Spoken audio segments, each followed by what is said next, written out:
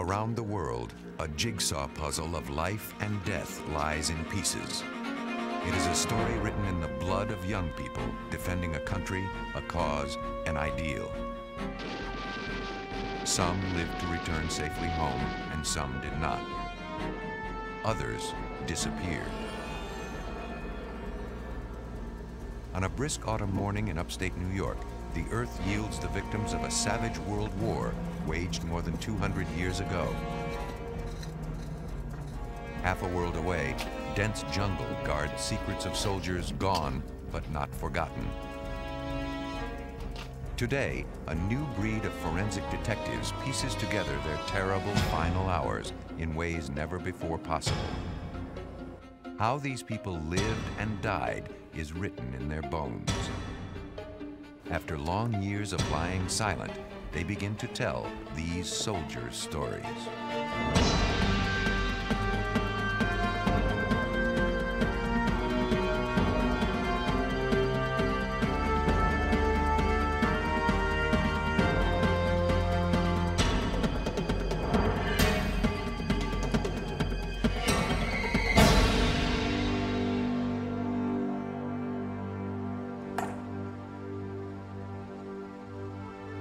As the ancients have said, the war is not over as long as the last slain soldier remains unburied. Although the unknown soldiers that lie here are in fact buried, no families were ever notified, no loved ones ever appeared by the grave. Who these people were, the pain and fear they suffered, how they died, all these mysteries are sealed forever beneath impenetrable marble slabs.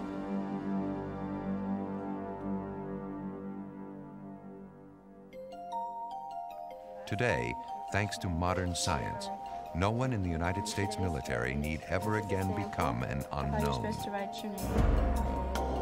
During Operation Desert Storm in 1990, for the first time in history, the identity of two servicemen was established by extracting DNA from their shattered remains and matching it against the DNA of living relatives, a costly and difficult process. Now, to more easily trace the names of war casualties, blood is taken at recruitment to predetermine each person's DNA pattern, as unique as their fingerprints. DNA, deoxyribonucleic acid, is the blueprint of life. The chemical essence of genes, it exists in all cells of the body and carries the information for eye color, race, height, and other traits. Today, the technology to decipher DNA is so precise that recruits go off to war with a kind of genetic dog tag on file with the government. Hundreds of samples a year arrive at the Armed Forces Institute of Pathology outside Washington, D.C. Morning, sir. How are you? The laboratory, which is the largest of its type in the world, processes and stores the genetic material.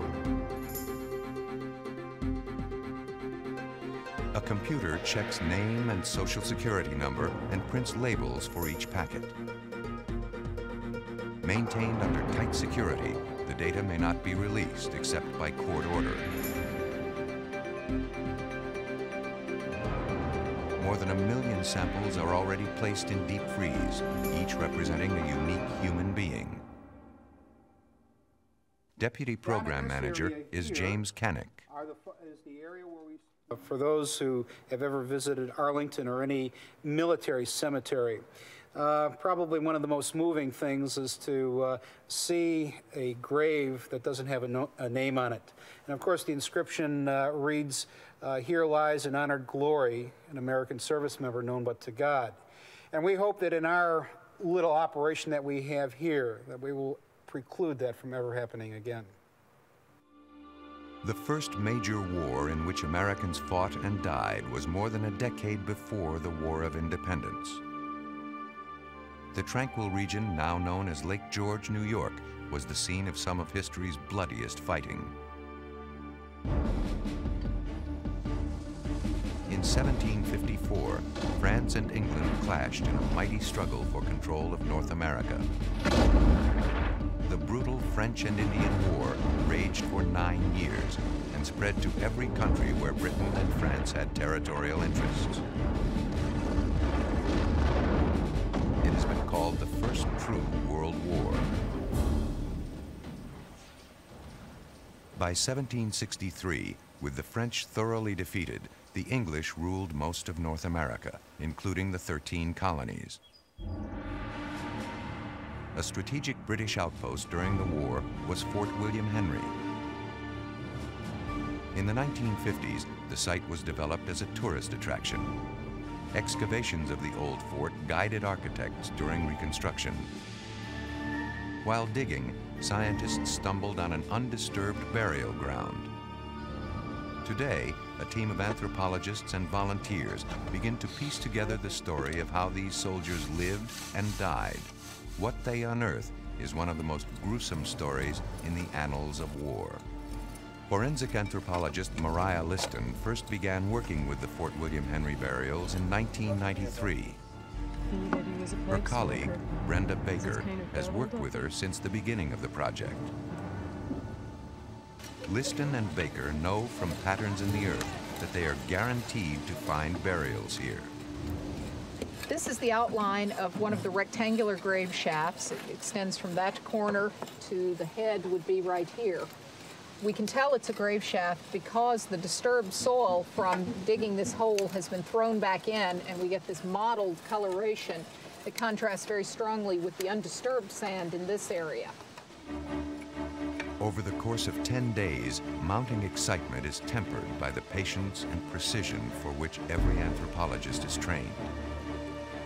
As they carefully remove the earth within the grave shafts, the top of a skull finally emerges. I think this is really one of the most exciting parts of this, because this is the first time this person has been seen since he was laid to rest, and you get an idea as you uncover his face of something about what he looked like and who he was. Slowly, the extent of the find becomes evident. Remarkably, the skeleton seems intact. When we first discover something new, some specific bit of information we haven't had before, it's exciting to have another piece of the picture and to know that we're filling out the puzzle a little bit more with each of these discoveries. So I often wonder what happened to their families. Did the families ever learn that these men had died or what they died from, and who they left behind? Many of them probably had wives and children in other places. They're all pretty young. They're as young as about 14 or 15 up to early 20s, most of them. There are a few that are a little bit older, but they're late teens and early 20s. Before the skeleton is removed for preservation and study, Liston carefully documents its exact position. Even now, she begins to recognize the telltale signs of a vicious war etched in these bones. It looks like this is one of the soldiers that has been doing a lot of really heavy labor. There's a lot of wear and tear on all of his joints. The muscles in his back had torn from the soldier's bones under the constant stress of carrying heavy loads, and his ribs became fused to the vertebrae. He must have been in constant pain.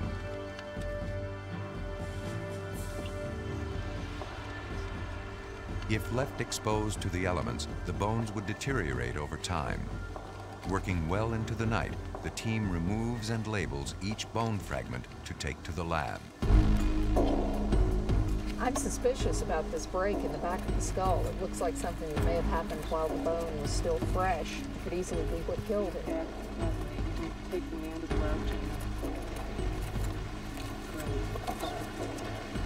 His face is going to come away. As the fragile skull is pulled from the earth, the bones crumble.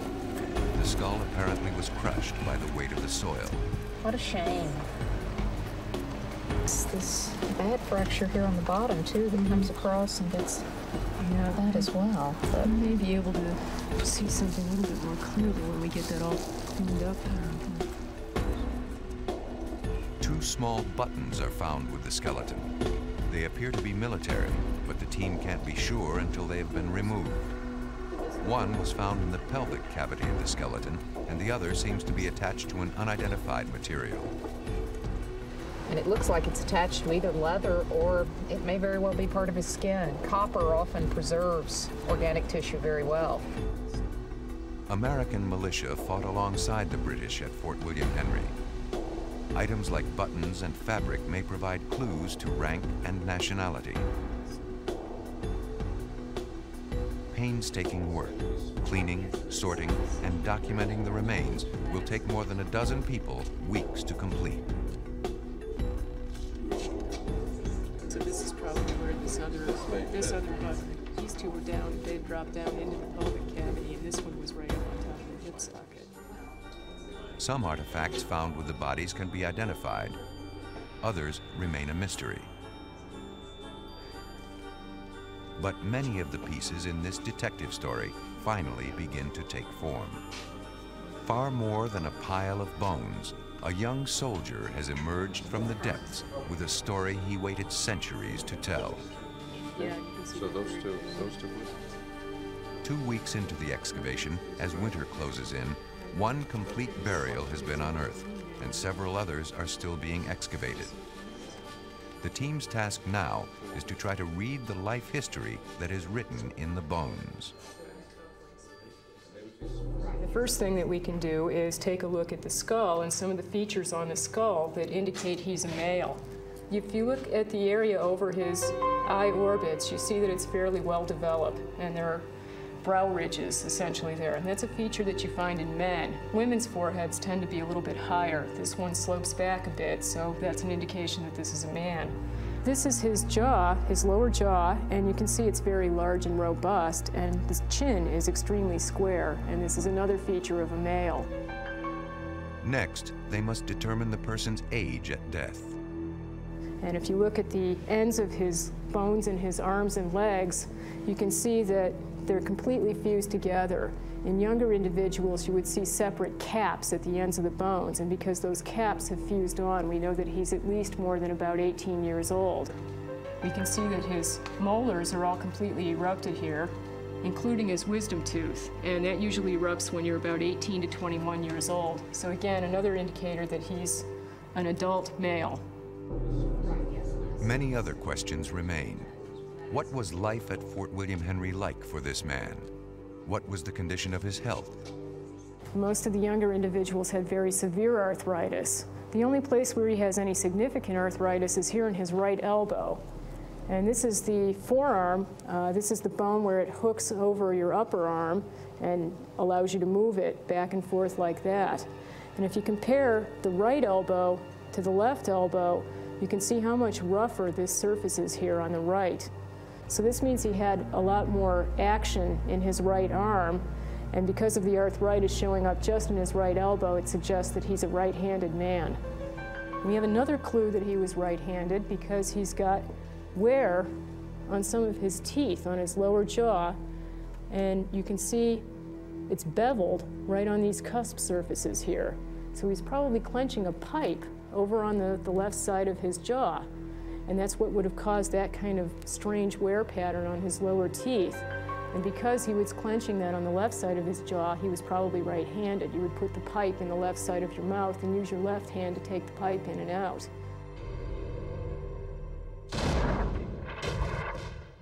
The French and Indian War was fierce and long.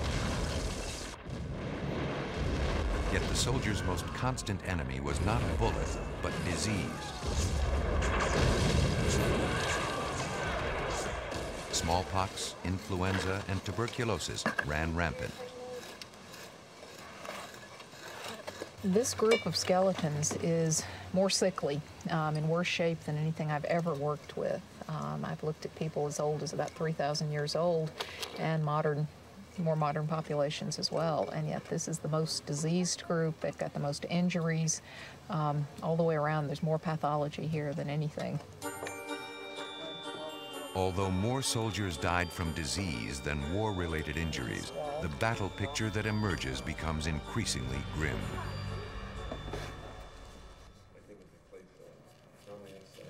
This soldier is an example of one that was shot.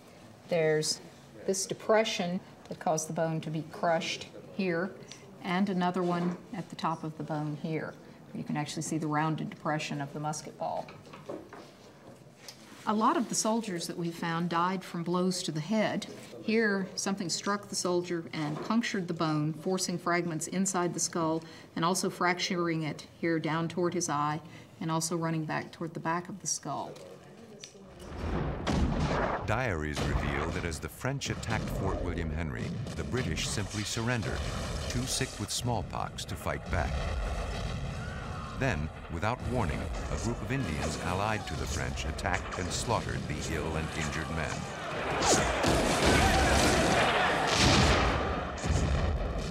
The event was central to the novel The Last of the Mohicans, long thought to be an exaggerated account. If anything, it turns out, it was an understatement. In studying these skeletons, we have found extensive evidence of this massacre, documenting, in fact, that atrocities were committed. We know that there were mutilations and massacres on both sides. As part of this war, everyone was participating in this. This soldier was one that was beheaded, and we have the account of a French priest who saw the beginning of the massacre describing one of the native allies of the French coming out of the casemates, which were the hospitals at the fort, and carrying the head of his victim. Buried underneath the floor of the casemates, there was a mass grave of massacre victims, and this individual was indeed beheaded. In the neck bone that we have here, there are a number of cuts slicing across the bone, and a final one all the way through the bone here across the top. And so we're fairly certain that this is the individual that was beheaded that the priest saw. The bones found inside the fort tell the story of the quick and ferocious attack. As part of the massacre, part of the picture we've been able to reconstruct is that there were mutilations on the body, and this included genital mutilations. There are cuts on the front of the pelvis in the area of the genitals. In addition, we think some of the individuals were disemboweled, and there are cuts going all the way through the region of the stomach and abdomen into the backbone behind the abdomen. And we have here a number of cut marks and damage to the bone from that incident. Today, forensic science reveals much about the hardships with which these young men lived, the horrors they suffered, and the savage ways in which many died. It can create a picture of a soldier who was over 18 and right-handed, a man who smoked a pipe, which he probably held in his left hand, a strong man who spent his days doing a lot of heavy lifting, his arms and legs free of arthritis, but his back in constant pain. His bones and those of his fallen comrades tell us much about what these soldiers' lives were like. But we can never know their names. Forever anonymous, they belong to the ages. In 1861, passions deeply felt over slavery brought the young American nation into a convulsive civil war. North against South, brother against brother, they fought for 4 bitter years. When the terrible trial by fire and sword came to an end, more than 600,000 boys and young men had died. The National Museum of Health and Medicine in Washington, D.C. was established in 1862 for record-keeping and follow-up care of the wounded. Here, Paul Sledzik has studied more than 2,000 bones of Civil War casualties.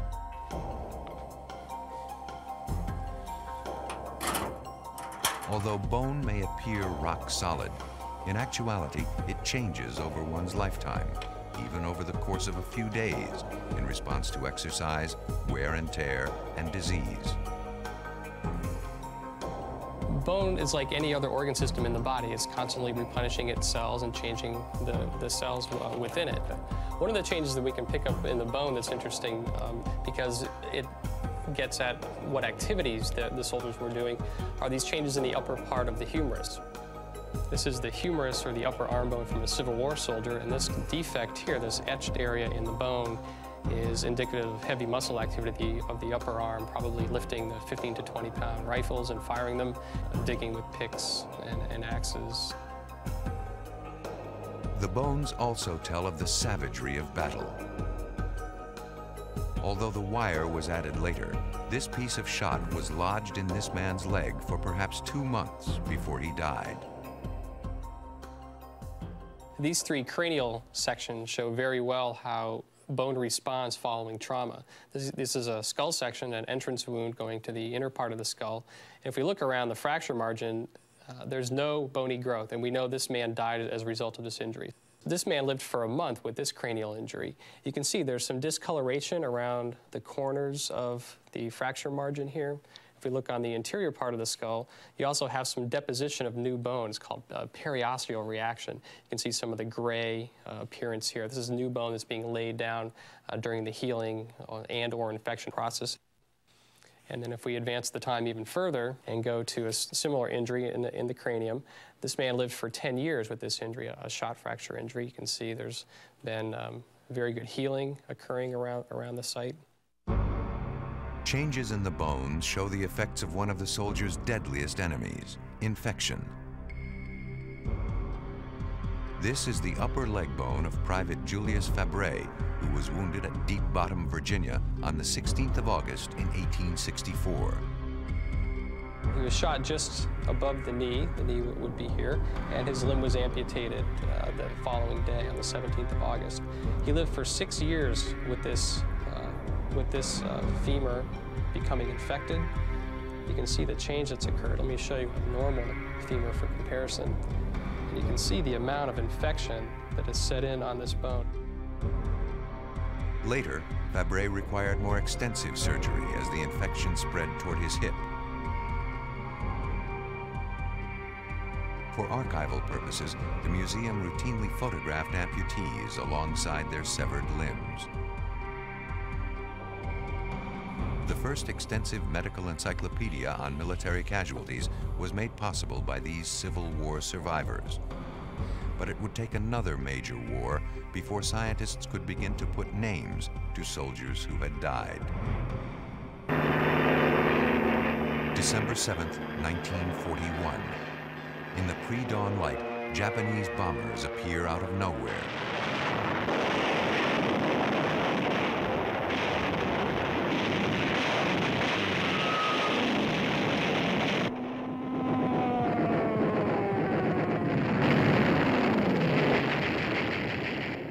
Sirens shriek, bombs explode. Pearl Harbor is destroyed. America is at war. Ironically, a war that took millions of lives would become the greatest boon to the fledgling science of forensic anthropology. World War II was the first war for which our service members had documented health records.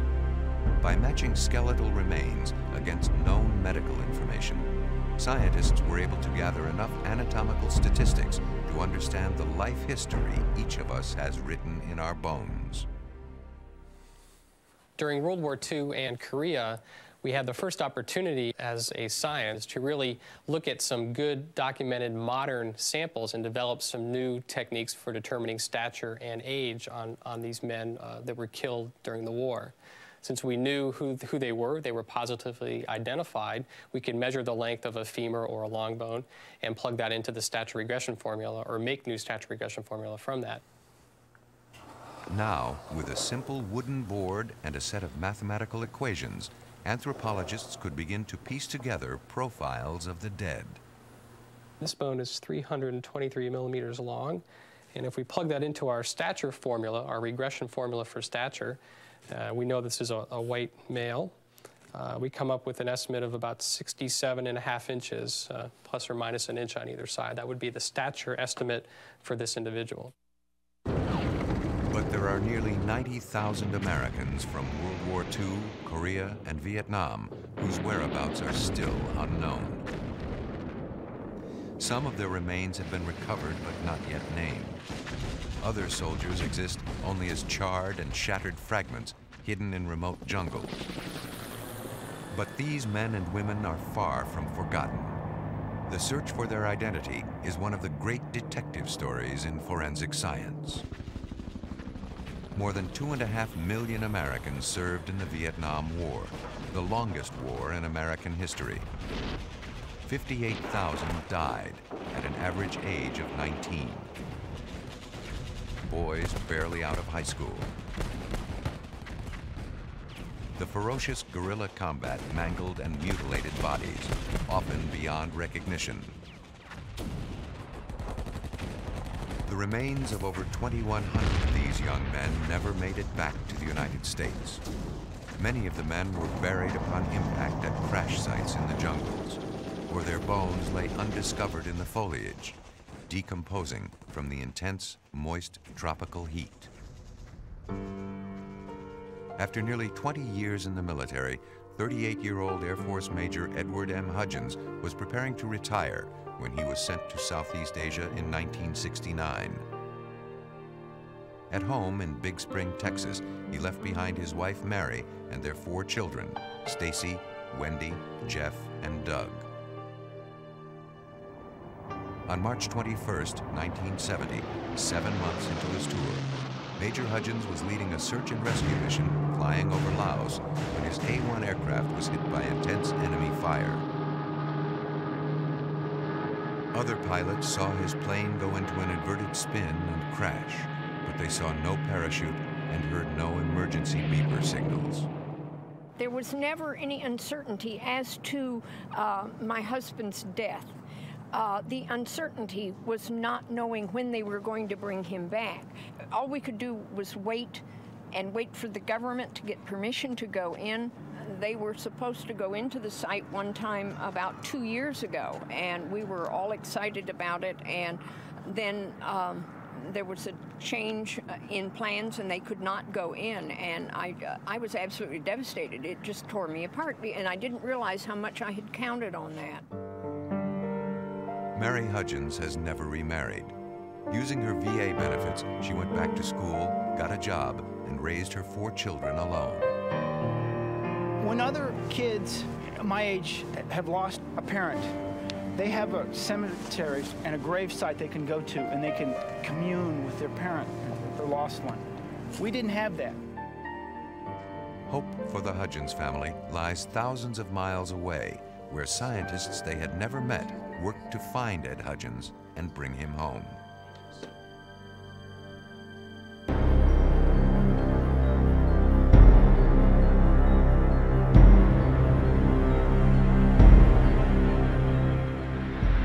Hawaii's National Cemetery is known as the Punch Bowl.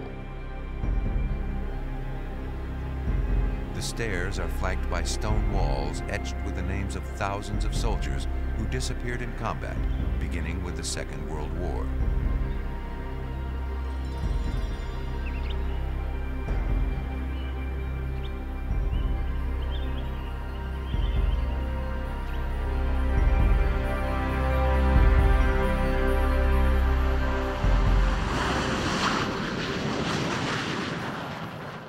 Nearby at Hickam Air Force Base, the U.S. Army's Central Identification Laboratory, Hawaii, SEAL-HI for short, is one of the world's leading institutions in forensic science.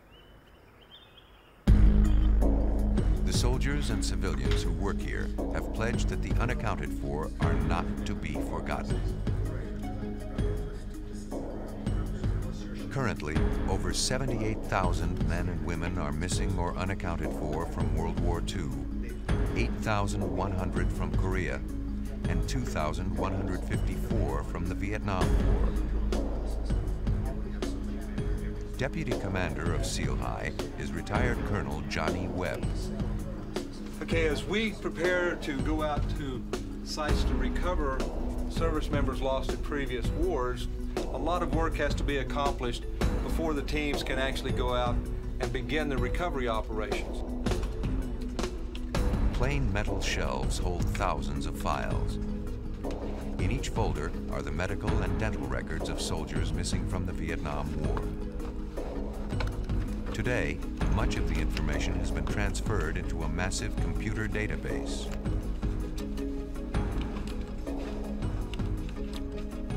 The real research is done in this room to prepare our teams to go out and do the excavations, as well as to provide the information to the scientific staff to make the individual identifications. Before Seal High sends an excavation team into the field, they study the reports from the casualty data section for each missing soldier. They then research any information gathered from outside sources. Eyewitness reports from local villagers who may have found a plane crash, or people conducting oil or timber exploration can prove invaluable in pinpointing the exact location where a soldier was last seen.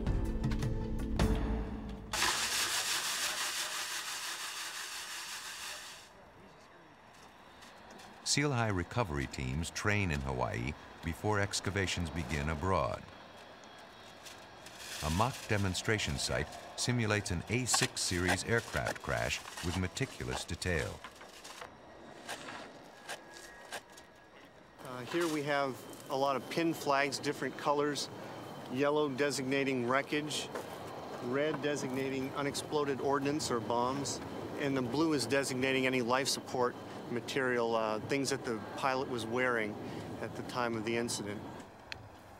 A 12 by 16 meter area is laid out in 4 by 4 meter units, so the team can document where each artifact is found.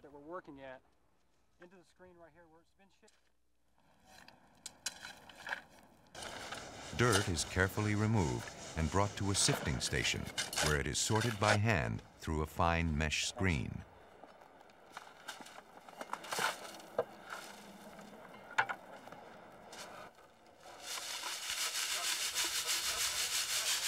The smallest fragment might make the difference in finding a soldier's name.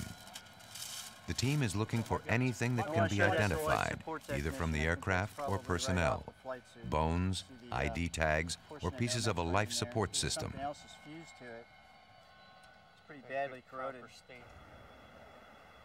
Metal detectors scour the site in hopes of finding scraps from the plane. In the field, the detectors are vitally important, as they also help locate any live ammunition still on the site. Mostly coral, just this band of red. Ground-penetrating radar sends radio waves into the Earth, which reflect off buried objects. Disturbance close to the surface. The surface profile has been disturbed recently. Okay, we have an anomaly. We have metal object.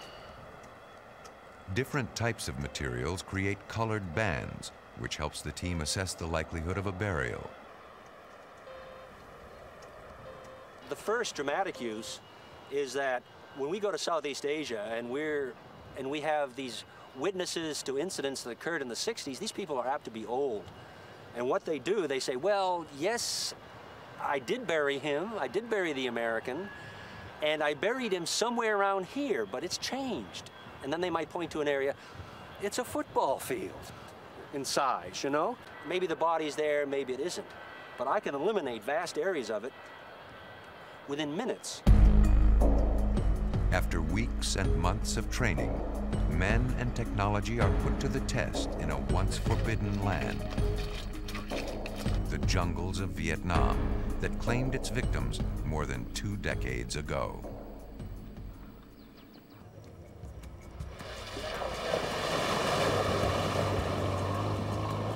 The Army's Central Identification Laboratory sends teams all over the world to find the remains of service members who are missing or unaccounted for. Working in some of the world's most remote locations, the teams work tirelessly to ensure that they recover every piece of evidence. But 2 decades after the Vietnam War, crash sites are far from intact. Villagers have scavenged whatever they could find a use for. This piece of wreckage from a downed American airplane is being used as a blade for a plow. And now that plow may be hundreds of miles from where the plane actually went down. Seal High teams work closely with local villagers who might remember the crash or may have discovered some wreckage. The goal, to try to pinpoint the exact location of the crash. She said she saw 13 people. She personally counted 13 people that morning. The team compares the information they receive from the villagers with detailed maps prepared at Seal High to determine the coordinates of the probable crash site. Global positioning systems fix their exact position as they trek sometimes for miles toward the site.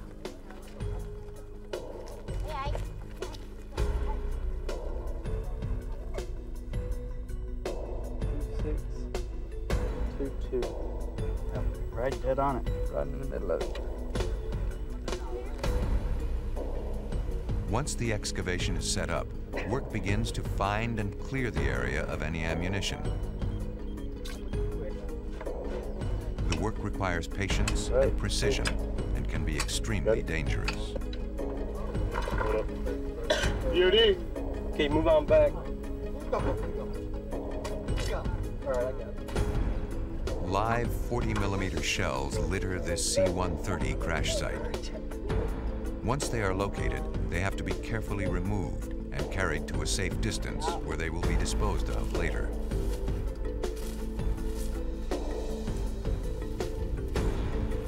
Clues at the crash site come in different shapes and sizes. When a plane crashes, artifacts and remains bear the unmistakable scars of the 600-mile-per-hour impact. Large guns are buried by the force of the crash. The plane is literally torn apart. Pieces of the fuselage are scattered in all directions. Okay, this is important.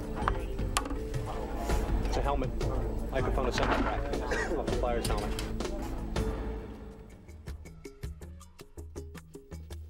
Deep in the jungle, another Seal High scouting team uncovers a button from a flight suit. Then, further digging reveals a remnant of fabric from the suit beneath the dense jungle foliage.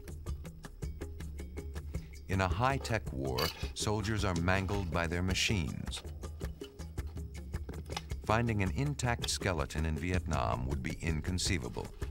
So every fragment is a vital clue.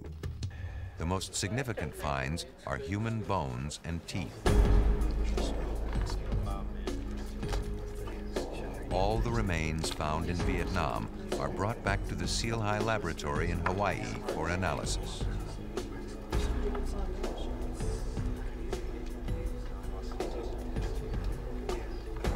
Sometimes, all the forensic scientists have to work with are mere fragments.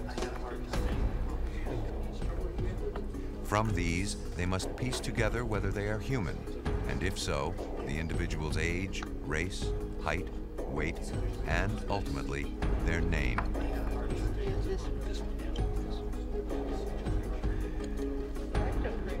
To date, Seal High has positively identified 570 unaccounted for service members from World War II, Korea, and Vietnam, and returned the remains to their families. Often, bones arrive with no clear idea of where they came from. Identifying those remains is Seal High's most difficult task. Many times, several portions of a skeleton arrive at Seal High, each reported to be the remains of the same missing serviceman. Seal High anthropologists must try to identify each fragment of bone and determine who it belonged to. When bones cannot be identified by the standard methods, Seal High turns to DNA testing to analyze the remains. But the test won't work on small bone samples. I will tell you that this is the only bone fragment on the table that is large enough and in a good enough state of preservation, we think, to yield DNA. Before the bone can be tested, a sample must be cut and measured. Mitochondrial DNA will be extracted from the bone sample and compared to that of a living maternal relative. Okay. What do you think, 5 grams? 5 grams. We're going to send this sample to AFDL, and in about 4 weeks, they should issue a report to us on whether or not they were able to sequence mitochondrial DNA out of this sample.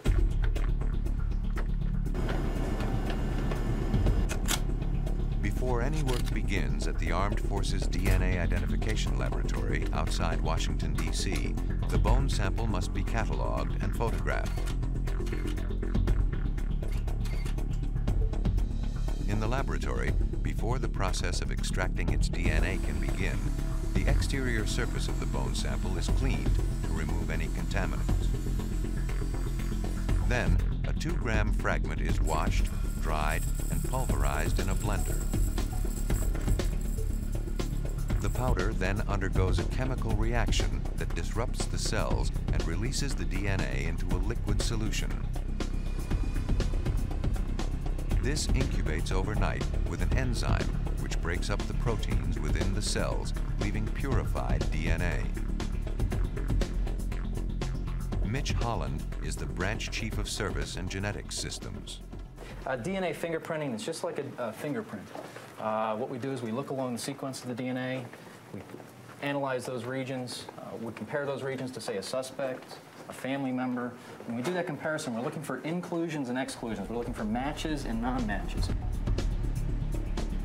Scientists at the Armed Forces Lab have a twofold job: to identify DNA fingerprints from blood samples, and the more complicated task of extracting DNA from remains which may be decades old. In order to match the DNA fingerprint of a missing soldier, the scientists must test it against a blood sample which has been mailed to the Institute by a maternal relative. The process of extracting DNA from old skeletal remains is such a significant advance in biological science that in 1993, one of its creators, Dr. Kary Mullis, earned a Nobel Prize.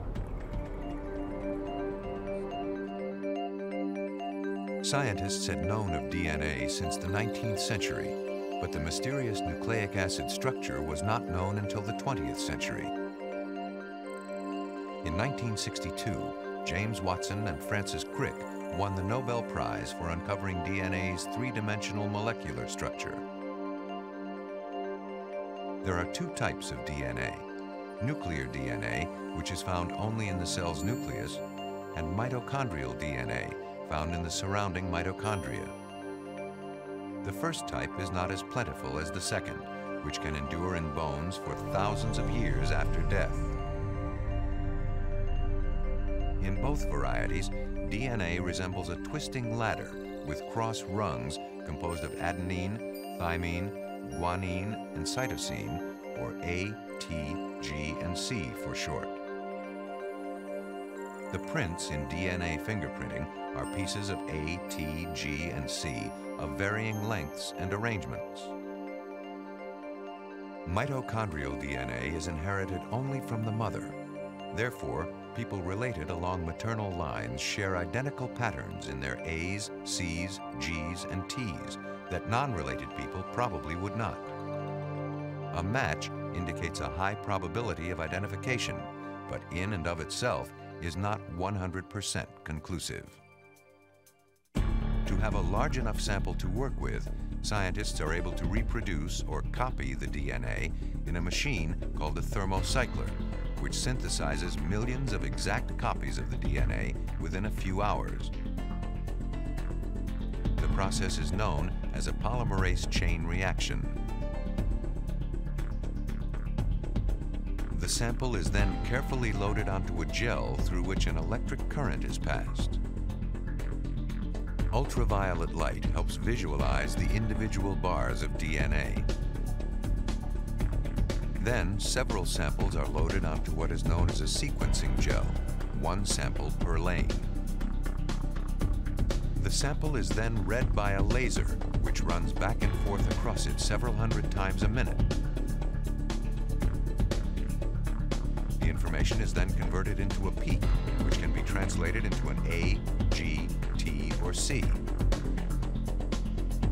When compared to the family reference sample, If the sequences are identical, they are considered a probable match.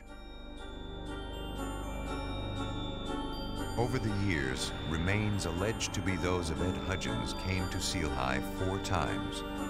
Once from an unknown source, once from a Laotian native, and twice from his known crash site. The bone tested for DNA was from the Laotian source and was clearly ruled out by the lab tests. But some of the bones acquired from the unknown source aligned with fragments from the crash site. These can be certified as belonging to Hudgens. Artifacts at the site found near Ed's remains included his watch, a buckle from his seat harness, a dog tag chain, and a dime. An American coin deep in a faraway jungle. But it would be a single tooth, not much bigger than the dime he carried in his pocket, which provided the pivotal clue the scientists sought. Looks pretty good. When the cases come into the Seal High laboratory, if there are dental remains, they are studied by forensic odontologists. They look for any unique characteristics which would help match the tooth to a missing soldier. In this tooth, we see a root canal. In other words, the tooth had the insides removed, it was filled with paste. And that matches very closely with what we see in the postmortem x-rays. Other fillings that are easy to match are these single fillings on the lower teeth, here and here, as well as this series of fillings on the upper teeth. And so this is a good example of when we have enough evidence to work with, both ante-mortem and post-mortem, about how closely we can match the dental records. Teeth are x-rayed, and the information is directly input into a huge database of dental records. This represents the post-mortem image that we just took on the tooth. All the dental records of people missing from Southeast Asia and Korea are kept on file. The forensic odontologist enters the specific details of the tooth that has been found into the computer and begins to make a match by checking the tooth against the information in the records. This patient had fillings on a couple of teeth in the top right side. The computer checks the characteristics of this single tooth against the thousands of records in its memory. Each time it eliminates a record, it moves closer to finding a match. The forensic odontologist enters more information, and the computer eliminates all but 4 records. This tooth could belong to one of 4 missing men. One more piece of information remains. This molar had a small filling in the bottom right quadrant. This information eliminates all the records but 1. The team has made a match. Can you take this down to casualty data and tell them that we have a pretty good hit on Capme, and I'd like to take a look at the record? Yes, sir. Thanks. Only a few hundred bone fragments, most less than ½ an inch in size, and 1 tooth can be said with certainty to belong to Ed Hudgens. For the family, it is enough. Whether transporting tiny, unidentified bone fragments from an excavation site to a lab in Hawaii, or finally sending a soldier with a name home to his loved ones, Seal High treats all remains with utmost respect.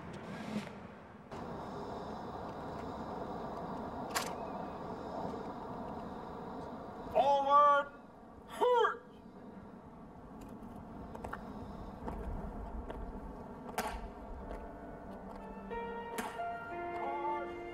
At Arlington National Cemetery, the ritual is repeated every hour, 365 days of the year. Fallen heroes forever honored, yet forever unnamed and unknown. But one hero, once among the missing, has finally been found. He comes to eternal rest with a name, full military honors, and a Purple Heart.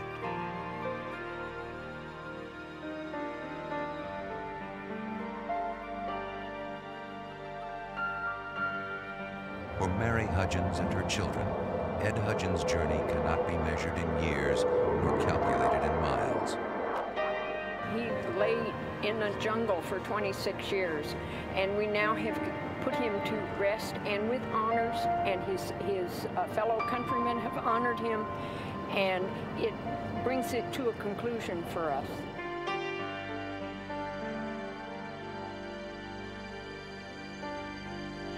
"26 years to the day after Ed Hudgens' plane crashed in the jungles of Southeast Asia, his children lay a wreath at the Tomb of the Unknowns.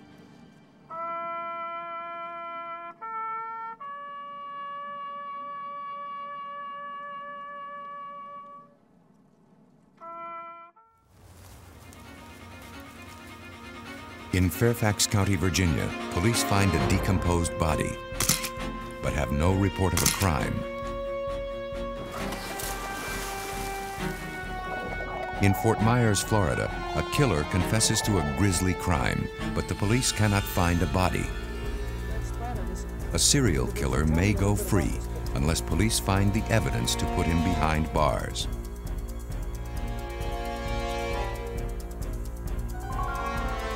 In each case, forensic scientists must find proof of the crime in the bones of the murder victim. Using scientific studies of human decay to find out when the victim died so the killer may be traced. Hoping to prove there is no perfect crime. That dead men do talk.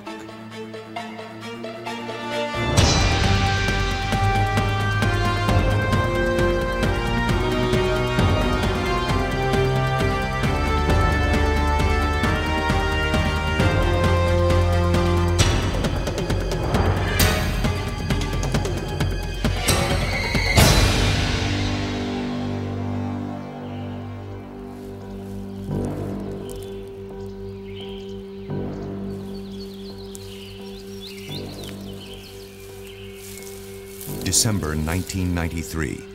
In a wooded area near Washington, D.C., a surveyor has made a gruesome discovery. While mapping out a new suburb in the Virginia countryside, he has stumbled on a body buried in a shallow grave.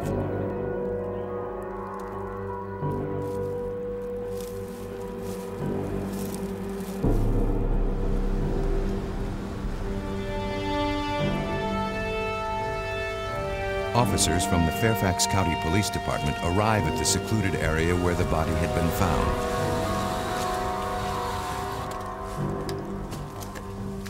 The first homicide detective on the scene is Detective Jerry Farrell. How you doing, Officer Gregory? What do you got? There's a human skull right over here. Okay. Take a look.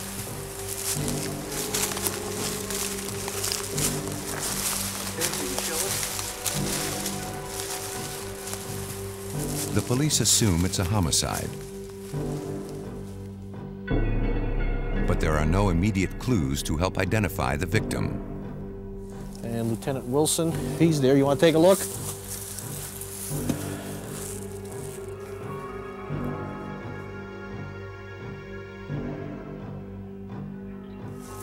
What you're going to need is start mapping out the area. Secure this area here, and then we're going to need at least 50-foot area perimeter set up around this one. Yes, sir. The team of investigators will search a wide area. Scavengers have dragged parts of the body away.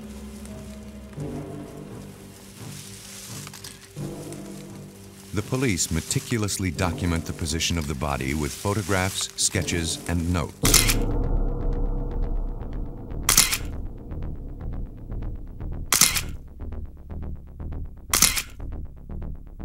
Detective Dennis Wilson heads the cold case squad, investigating crimes where the trail of evidence has gone cold. In such cases, every clue, every piece of evidence, no matter how small, may be the key to solving the crime. Involved in the murders of a couple of prostitutes in an adjoining county who've been convicted. How many core samples do you From think you're bits going of to need? clothing and hair, Detectives Wilson and Farrell are fairly sure the victim is a woman. Since decomposition often leaves fatty residues, the officers take soil samples near the body. Chemical analysis could help determine when the victim was buried. Well, you only have one chance at a crime scene, and you have to do it right the first time. So you slow things down at that point. There's no hurry. The body's obviously been there for some time. We're going to try to gather all the evidence we can and make sure we don't miss anything. There just may be one small little clue here that's going to lead to either her identity or the identity of the perpetrator. Because the body is so badly decomposed, the detectives make a call to nearby Washington, D.C. Dr. Douglas Owsley of the Smithsonian Institution is an anthropologist whose specialty is identifying human remains, from soldiers who died in the Civil War to the modern-day victims of homicide. He has testified in many criminal trials as a forensic scientist. Forensic meaning science used as proof in a court of law. Receiving the call from the Fairfax County Police, he agrees to visit the site where the skeleton has been found. In the usual case, murder victims are assigned to medical examiners who dissect the body to find the cause of death. But medical examiners are accustomed to dealing with fresh bodies.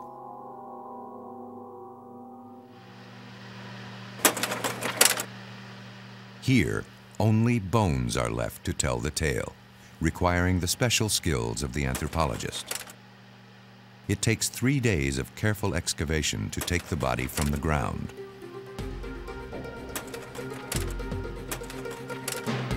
Back in his laboratory, Owsley hunts for signs of the victim's age, sex, and the manner of death. It is immediately apparent that the victim is female. The pelvic bone is wider in females to accommodate childbirth. Though Owsley believes the victim was a young adult, it's difficult to be more precise. She does not show any signs of arthritis, not severe arthritis. If you look at her spinal column, there's only minor changes, no development of arthritis. Her pubic bones are showing a stage of maturity that would be consistent with somebody that is about 30 years of age. In a young person, the sutures of the skull are plainly visible. As a person grows older, the sutures tend to fuse together. In the victim's skull, the sutures are starting to disappear, confirming that the victim was a young adult. Only 5 feet 1 inch tall, she'd been stabbed repeatedly, the knife blade leaving marks on the collarbone, ribs, and vertebrae. Looking at the pattern of cuts in the bone, you can tell that the individual was behind her at least some of the time. She has knife wounds that penetrated in the back and the midline. The cut that is in the clavicle and the collarbone, there's many different positions that could account for that, but one would be the individual reaching over her.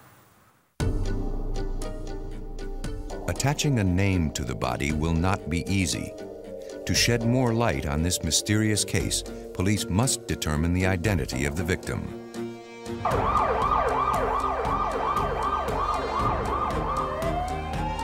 In Fort Myers, Florida, police will have the opposite problem.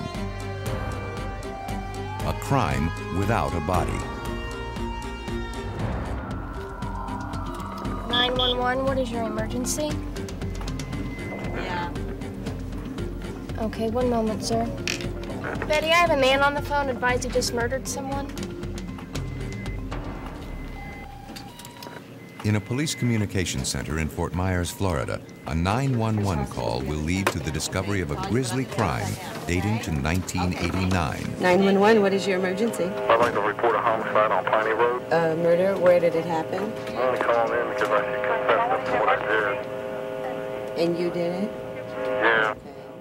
The caller reports a murder he has recently committed. Why did you do that? I don't know. That's normal everything. He says he's thought of turning himself in, but hasn't decided yet. Turn yourself in? I'm thinking about it. All right, are you going to wait there for us? The 911 call is traced to a shopping center phone booth. the operator tries to keep the killer on the line while a message goes out to police units in the area. Lake County 211 1065, a possible signal 5 at Coral Gate Shopping Center. Orange Grove and Pondella. Orange Grove and Pondella. Officer Paul Rose monitors the call and finds no one at the shopping center phone booth where the call originated. But less than a mile from the shopping center, he has spotted a possible suspect.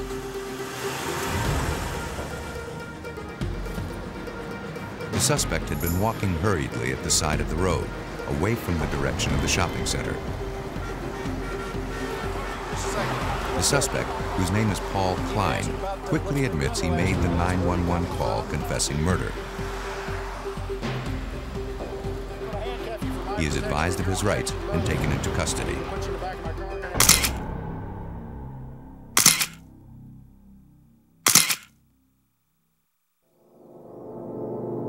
The previous night, he'd broken into a house and strangled an elderly woman on the couch where she lay.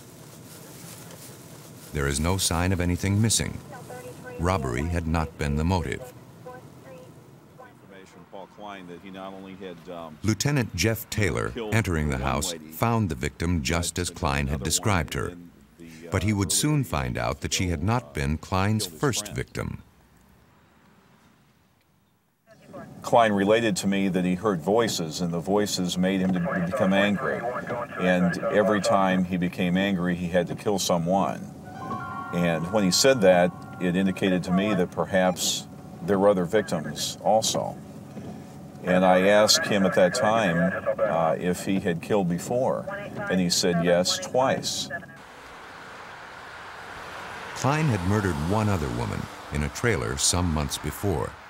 But his first victim had been a friend named Danny Webster, killed a year and a half earlier in August 1989.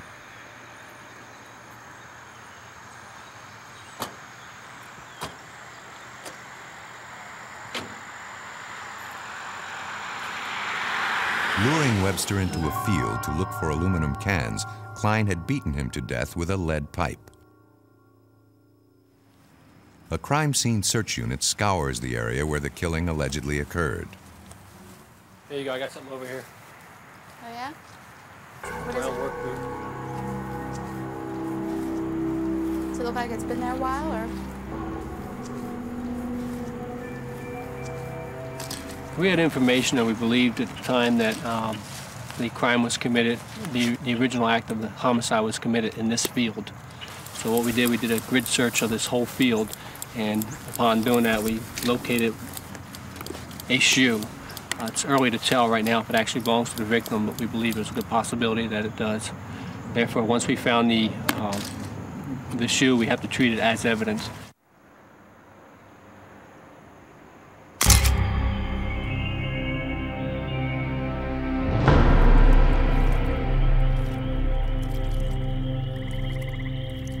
According to Klein's confession, he had returned to the scene of the crime 3 days after the murder. Arriving at night to avoid detection, he swam with the body to a marshy swamp island, where he dismembered the corpse with an axe and a paring knife.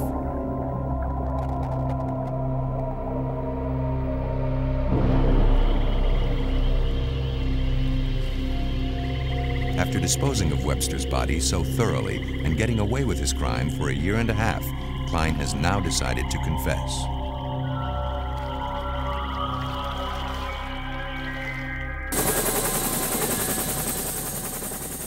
The crime scene search officers find a small piece of bone, photographed exactly where it is found. But they will not find a body. Without a body, police do not have enough evidence to convict. Detective Jack Schell interrogated Klein under tight security. Klein had once bent a stop sign with his bare hands. We needed a positive identification of the body. Although we had somebody telling us who they killed and that they killed them, we still have to prove who was killed, how they were killed, and when they were killed, to the best we can. It's the corpus delicti, the body of the crime. We have to be able to establish that, yes, this person died and that this person did it. I guess I must have actually hit him about, I don't know, maybe more than 200 times. I'm not sure. I just kept whacking at everything. I hit him in the legs, the arms, everywhere I could get. Face. Just his head region was more where I actually hit more than anything. But that was after he was already dead too. You know, I just kept hitting. Klein's confession by itself is not enough to prove the case beyond a reasonable doubt. The police must find the body. Klein pointed out the marshy island where he says he left the dismembered corpse. But even if police can find it, it will be hard to identify after a year and a half in the swamp.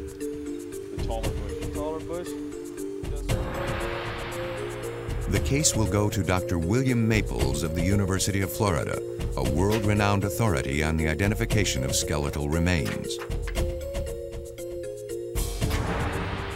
In 1991, he led the team that exhumed the bones of President Zachary Taylor, who died mysteriously in 1850. Some historians say Taylor was poisoned, making him, not Abraham Lincoln, the first American president to be assassinated. After testing the dead president's hair and fingernails for poison, Dr. Maples laid the body and the assassin theories to rest.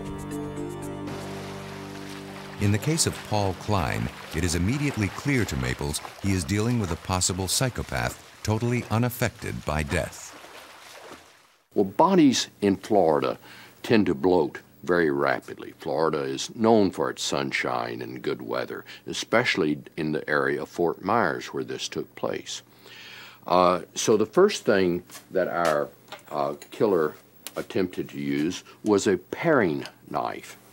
It is very flexible, it is light, it may be sharp, it may be serrated, and may be very, very effective sometimes in cutting up bones. The so-called Ginsu steak knife is amazingly flexible and yet will go right through bone if it's properly used. So our killer sticks the knife into this bloated body and outpours all over him yellow and green discharge, foul-smelling fluid. This is enough to really disturb anyone, even if they weren't disturbed to start with. But the killer's use of a paring knife may be the key to identifying the victim's remains and corroborating Klein's confession. If we take a paring knife and rub along a stick or a bone or whatever the case might be, you notice that the blade jumps and chatters. This chatter produces an interrupted type of cutting on the bone surface. And we look for this evidence of chattering, and that tells us how flexible or inflexible the blade is. On the other hand, if we take a good heavy-bladed sharp knife and cut on the bone, it doesn't chatter, it simply shaves the bone. And this is evidence of a heavier, less flexible blade.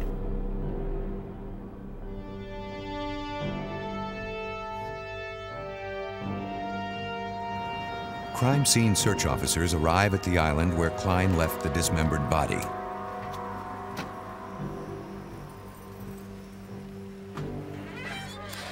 If they can find bones that were sliced with a paring knife, they'll have strong proof that Klein's confession is real. Hey, Chris. What are you doing? We're gonna earn this one. We're gonna earn this one. Klein was to have accompanied the officers himself, but in the boat going over to the island, he'd been much too excited at the prospect of seeing his victim's remains. For their own safety, the officers decided to search without Klein's assistance. It's a serious mission, for unlike his other crimes, the murder of Danny Webster was vicious enough to send Klein to Florida's electric chair, or else prove beyond all doubt he's a dangerous psychopath to be put away indefinitely. he seemed like a normal person.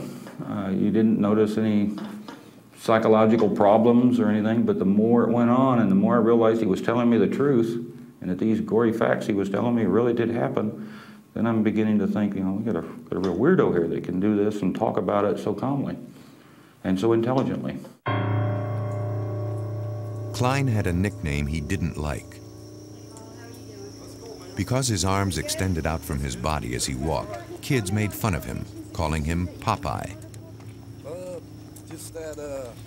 What I did is, He'd killed Danny Webster for calling him names, repeating time after time it was because Webster had harassed him.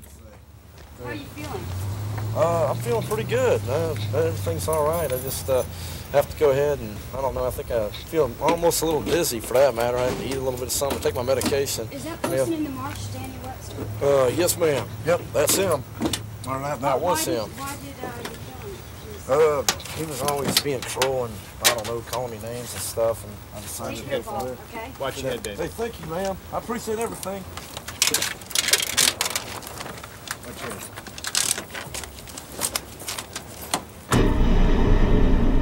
The island where Klein left the body is partially submerged and subject to changing tides. The logistics of finding evidence are very difficult.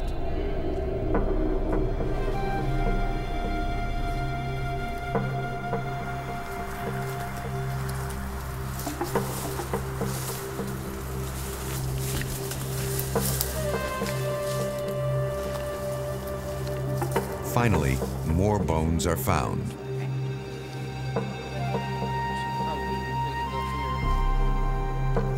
The body is in pieces, just as Klein had said.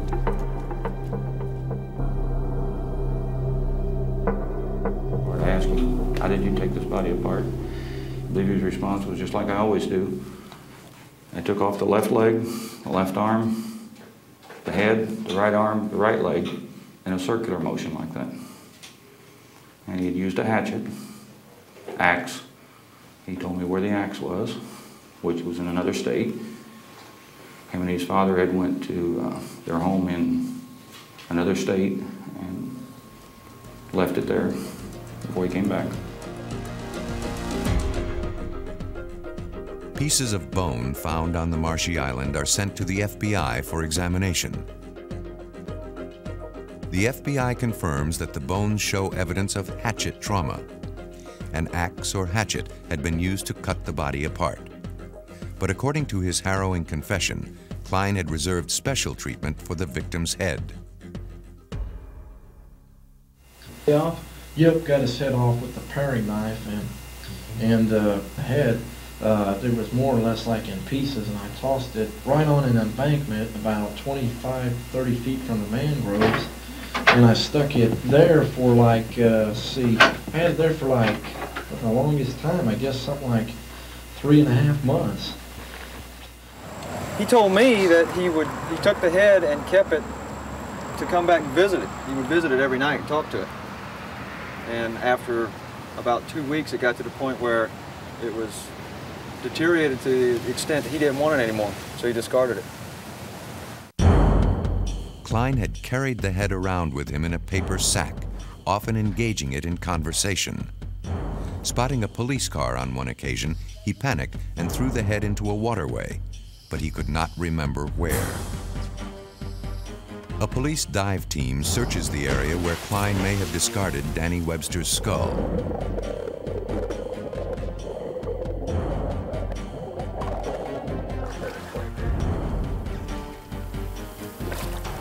It is an area of murky waters, frequented by alligators.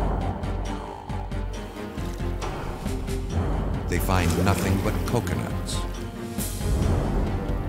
Unless the head is found, it may be impossible to identify the remains as those of Danny Webster. Here, as in suburban Virginia, the police must team up with science to bring a killer to justice.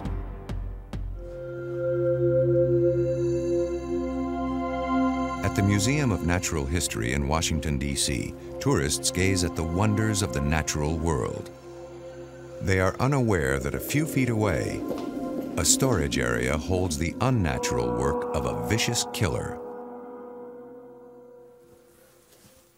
Police in Fairfax County, Virginia, have called on forensic scientist Doug Owsley to help identify the victim of a brutal homicide. The body has decomposed. Only a skeleton remains. Owsley has determined that the victim was a female from 27 to 34 years old. She died from repeated stab wounds. But who is she, and where did she come from? When you're working with police cases and working on problems of human identification, often when the remains come into the laboratory or when you're involved in the recovery, the identification follows very quickly. There's someone that's missing, there are records that can be obtained, dental records or medical records that you can compare against, and you can get that person identified within a very short period of time. Okay. All right. Well, if we can help, let's try. But police in Fairfax County have found no immediate links to a missing person. What's your phone number? Owsley will need every piece of evidence he can find to produce a life history of the victim, to be matched, hopefully, with someone who disappeared as many as 6 years before. Personal effects found with the victim are minimal. An inexpensive hair clip, a hair pick. Her blue jeans had rotted away. Her synthetic underwear remained. Lightweight sandals indicate that the crime was committed in warm weather. Her hair was a light brown color, as determined from analysis of hair found at the site. We know that her fingernails were painted from fingernails that were recovered at the site. It was a dark glossy pink in color. So there's a lot of details. On the earrings found near the body is a fragment of human tissue. The metal of the earring had protected it from bacterial decay. The earrings are included in sketches distributed nationwide. Slowly, painfully, the haunting details of the victim's life are coming into focus. In the spinal column are signs of trauma. Depressions in the vertebra are evidence that the discs between the vertebrae have herniated. The victim may have held a job that required heavy lifting. She'd once taken care of her teeth, but in the last years of her life had allowed them to decay. She had fillings on the front teeth to maintain her appearance, but 5 of her molars are missing. Black stains on the teeth are evidence the victim was probably a smoker. Overall, the impression that you would have, but it's an impression based not only on the dentition, but perhaps some of the things found with it, it would suggest that it was an individual that did not have a lot of money, that fairly limited financial resources.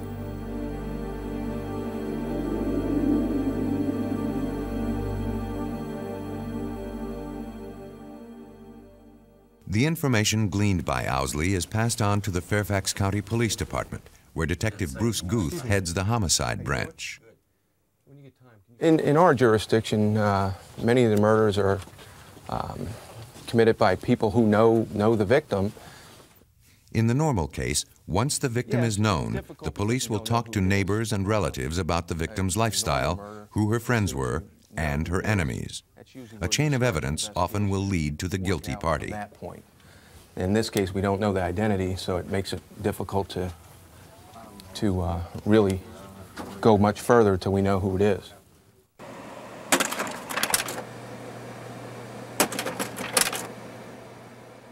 Detail by detail, Fairfax County Police re-examine the evidence found at the scene.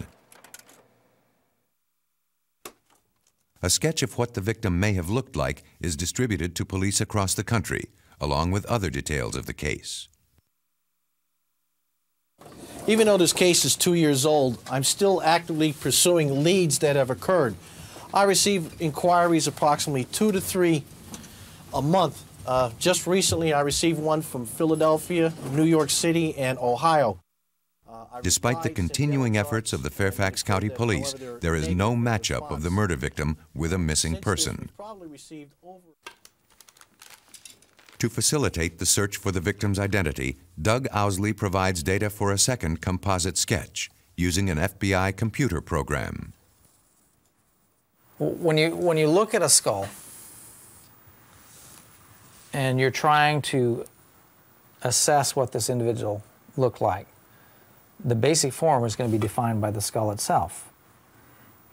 In relation to that, then you take into consideration the clothing that's found, for instance, because the clothing helps you gain an idea as to the size, the weight of the individual, for instance. Starting with an image of the skull, the computer adds successive layers of detail. Markers indicate the probable thickness of facial tissue. The measurements are based on population studies of similar age and gender. Hair found at the scene, along with the plastic hair clip and hair pick, suggest a possible hairstyle. The victim had an overbite, a gap in her front teeth, and a cosmetic filling. Since these features would have been visible in life, the victim is shown smiling in the final illustration. But despite the pains taken to create a lifelike image, there is still no response when the image is published nationwide. Part of the problem, the police are still unsure when the murder occurred. When discovered in 1993, the bones had been dry. The flesh had long since rotted away. You'd have to say that it would be at least a year and a half before that this could have happened. But in reality, I think it could extend back further in time. And so if we take the maximum range, one of the things found in a pocket was a quarter that dates to 1980. So looking at the time frame, we're in terms of the extremes, probably talking between 1991 and 1980.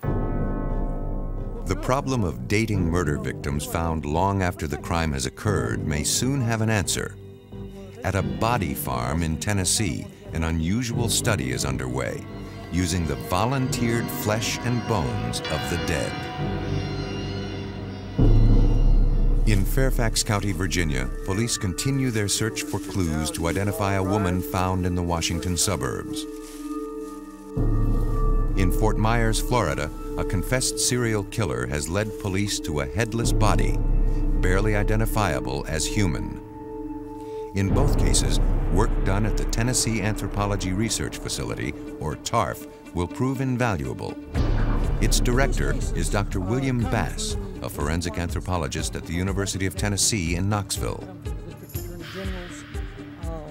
His expertise is the human skeleton. An individual who'd been dead about 10 days found out on the edge of the railroad. When a person is recently dead, morphological features such as prints on the fingers and palms can help with identification. When these features are gone and only the bones remain, the case is one for forensic anthropology. Bass's facility receives on average 1 body a week for identification. Parts of Tennessee have become a dumping ground for murder victims. We don't think of the interstates as being avenues of crime, but they're absolute avenues of crime. So you can kidnap somebody in Chicago. You can come down I-75, which comes down through Cincinnati, through Lexington, Kentucky, into Tennessee. The first real area that you get to on I-75 going toward Florida that is really rural is Tennessee. And we get a lot of bodies thrown out there. With so many bodies, Bass has invented a boxing system for storage. Every skeleton gets his own box. So you want to box them because if you don't, they will get lost, they will get dirty. On the shelves surrounding him are over 2,000 skeletons sent to Bass's facility by medical examiners around the state. With the help of graduate students, Bass assists the police in determining the sex, race, and other identifying characteristics of unclaimed bodies. But in doing his work, Bass became acutely aware there were no reliable statistics on rates of human decay.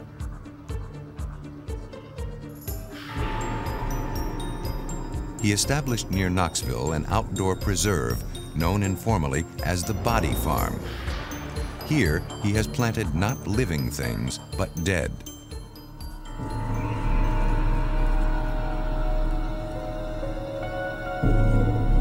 human bodies left in the open to decompose. It's an experiment that will tell him how bodily decomposition is affected by weather, climate, and the degree of exposure to the elements. This is a body that we're studying the effects of the covering of the body that the maggots leave. This body has been outside for a year. Maggots have eaten its inside away, but left some of the skin for protection. Maggots don't like sunlight, and what they do is they leave this as an umbrella to protect themselves from the sun. And so you get bodies like this that will have the covering on them holding the bones together, although there are no internal organs left there at all. The specimens used for Bass's experiments come from two basic sources: those who have donated their bodies to science and unclaimed bodies sent to the facility by medical examiners. After the bodies have lain in the open to decompose, they are brought back to the laboratory for analysis. Dissection will tell how their exposure to the elements has affected their skin, bones, and tissue. These statistics will then aid police departments in determining how long a newly discovered homicide victim has been dead. To keep out intruders with morbid curiosities, security guards keep the body farm under tight surveillance. Bass has attempted to duplicate all the common ways in which killers dispose of their victims. Well, we try to keep as honest a setting as we can. We try not to make anything artificial. It's exactly the way it is in nature. What we have here is an automobile that we have been looking at the decay rates of people in automobiles, both in the passenger compartment and in the trunk. A body placed in the trunk for observation has since been removed, but its byproducts remain. Tiny pupil cases from which flies have emerged. A matter of minutes after death has occurred, flies are attracted to the body to lay their eggs. The eggs will hatch into larvae, or maggots, that feed on the decaying flesh before turning into flies. We can tell you that this individual has been in this trunk at least 21 days from the fly pupae that are present, from the pupil cases that are present here. In the back seat of the car, another body has been removed, again leaving a clue as to time of death. Hair mass. What's called the hair mass falls off a dead body after a week's time. Bass has found that in enclosed vehicles, the buildup of heat often accelerates the process of decomposition. Came in last week, and I kind of want to get an idea of what they look like now. Some of the bodies have been dead only a week. Well, he hadn't gone very far. Well, they're both at about the same stage, aren't they? On that body. Others are much older. Well, there are some maggots right there, but that maggot is frozen. He's gotten away from the warmth of the body and didn't make it back to the body, so there are a couple right there. I'm going to push this back just a little bit more here, and we'll see if we can't get under there. And I'm not really sure. Well, you see, there are lots of maggots. See, there are hundreds and hundreds of maggots in there, and they are either slowed down. They're not doing much right now because it's so cold.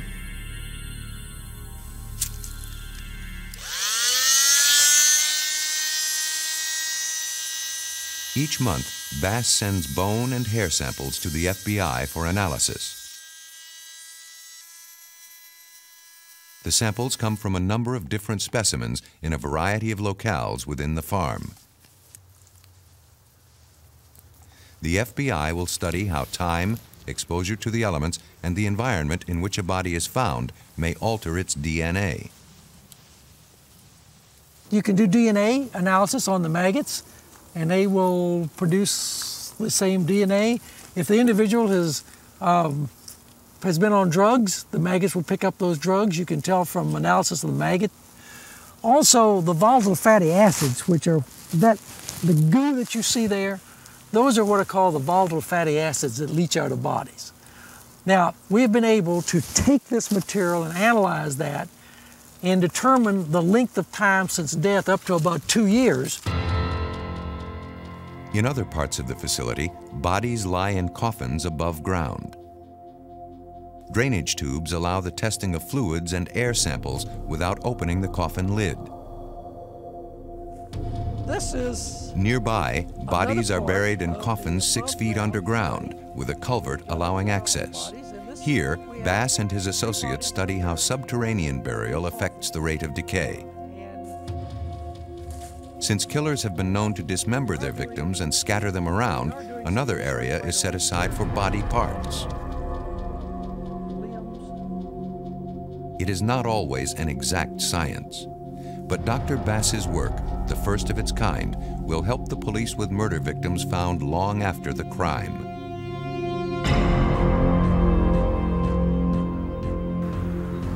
In the case of Danny Webster in Florida, police have only part of the body. The killer has done a thorough job of dismembering and scattering the remains. Filling in the grisly details of murder and mutilation will be the job of forensic science. At the Lee County Sheriff's Office in Fort Myers, Florida, Paul Klein has confessed to the murder of Danny Webster. But the killer has carved up the body and disposed of its head. The few bones found on a marshy island are 1.5 years old. It may be impossible to prove beyond a reasonable doubt they are the bones of Danny Webster. Klein had been relentless in attempting to conceal his crime. Before decapitating the body, he had pulled out the teeth, knowing they're often used to identify the victim. He explained that instead of digging a normal grave-type hole, that he dug a round hole as if to put trash or something in it. He set the victim down in it, buttocks first, and shoved him into the hole by his shoulders. When he didn't go in all the way, he jumped up and down on the body until he was able to get it deep enough into the hole that he thought he had it hidden. Then he pulled weeds and dirt over it and laid on his belly, and his words were, slithered back into the water like a big gator and swam back home.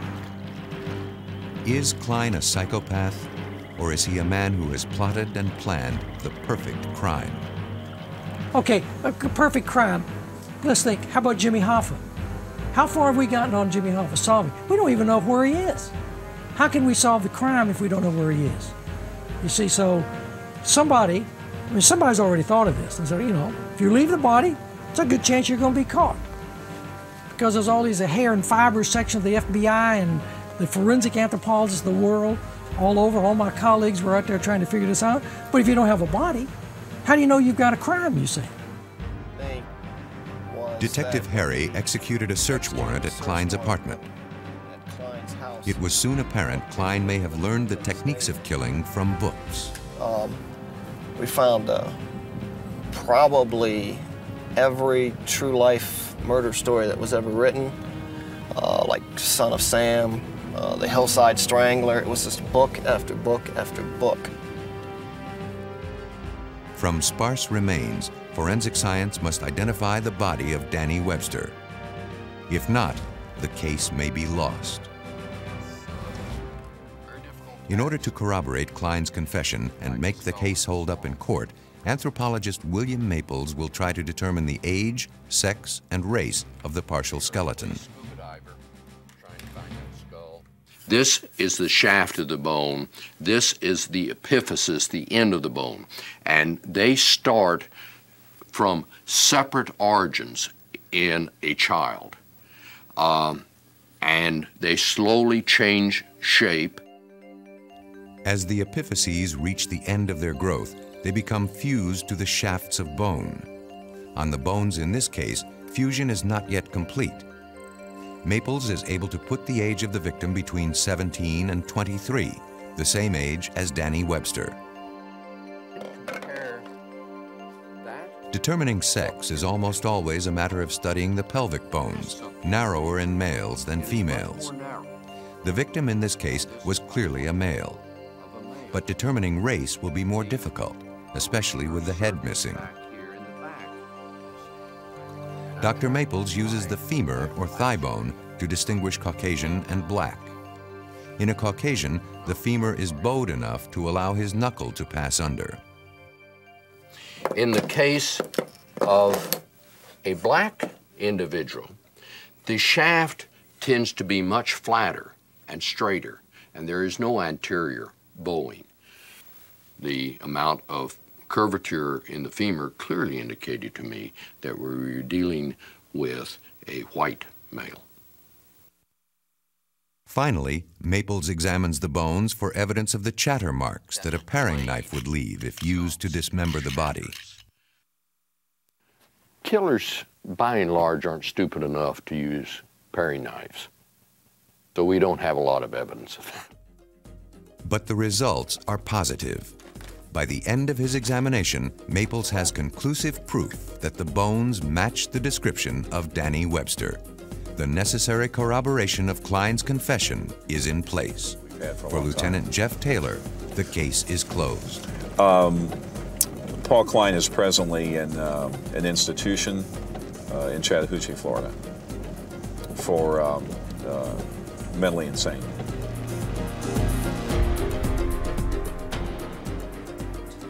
But in Fairfax County, Virginia, police have a tougher problem.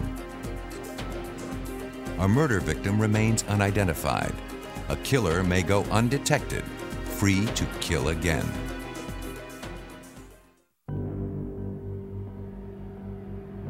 More than 2 years have passed since the discovery of a female body in the Virginia countryside near Washington, D.C.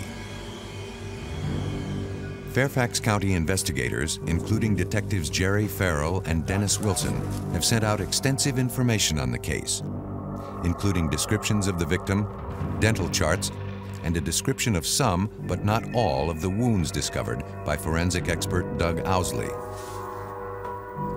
Persons have been known to confess crimes they did not commit, having learned the details of the crime from public sources.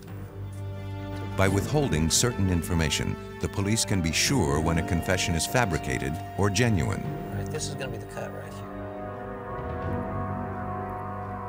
Far from having a confession, police in Fairfax County, after 2 years of searching missing person files, still do not know who the victim is.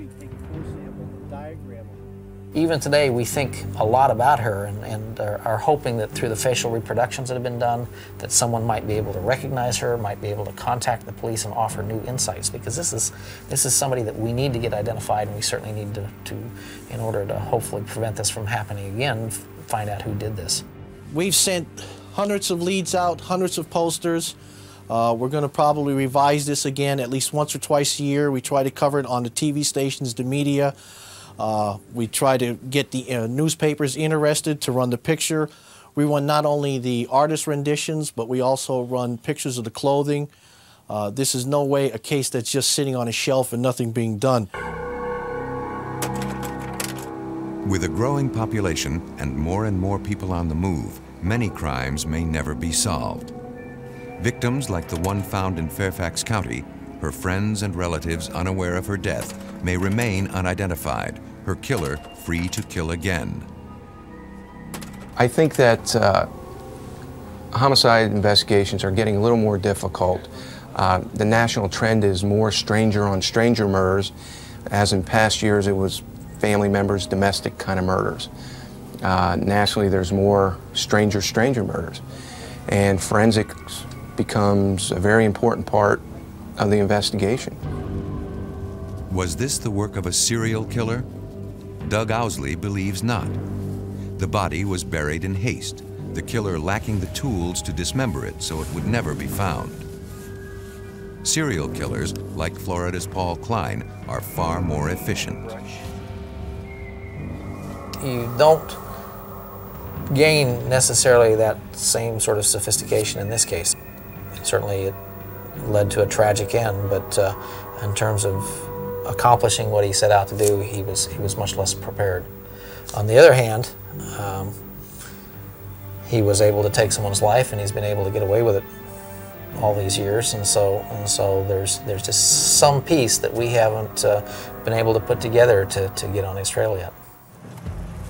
Despite the obstacles to solving the case, detectives in Fairfax County have not given up.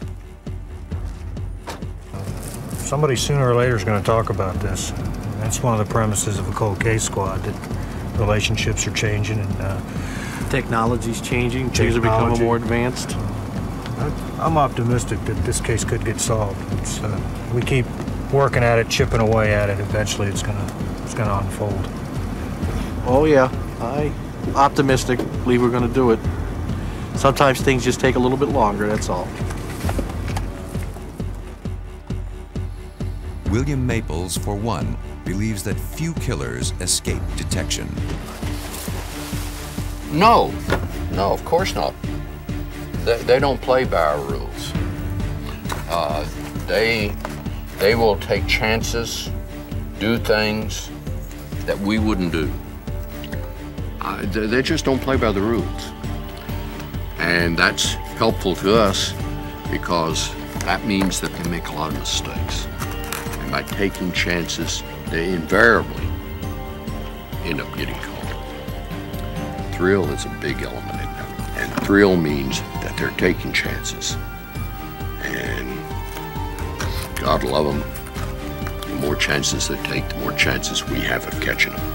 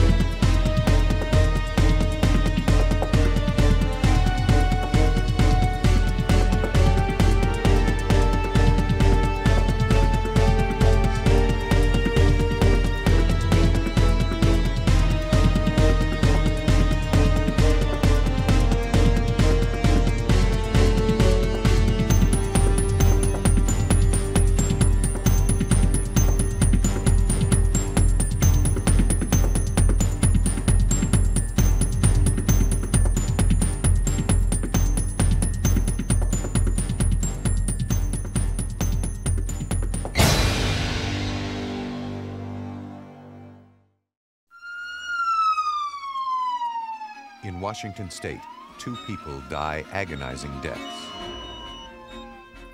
Both are victims of poison-laced Excedrin capsules.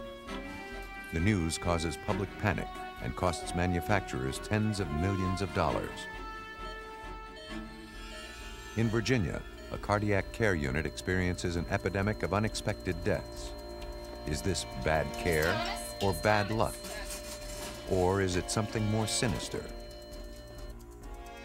And a man tries to murder his wife in an insurance fraud. Your emergency? I've got a medical emergency. My wife is going into some kind of convulsion. And her mouth is foaming. Poisoners are among the most elusive killers. Today, forensic detectives are employing an arsenal of techniques to uncover and convict them. Who is winning the war?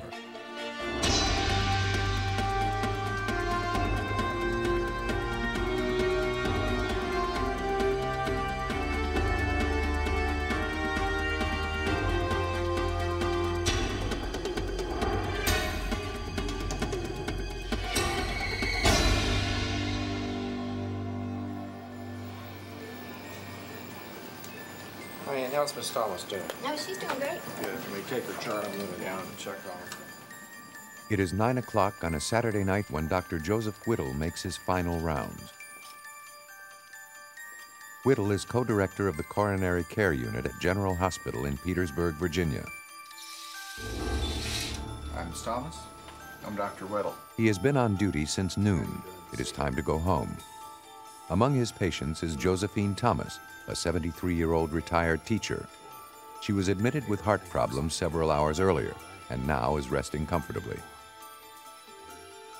At around 11 p.m., Whittle orders an IV.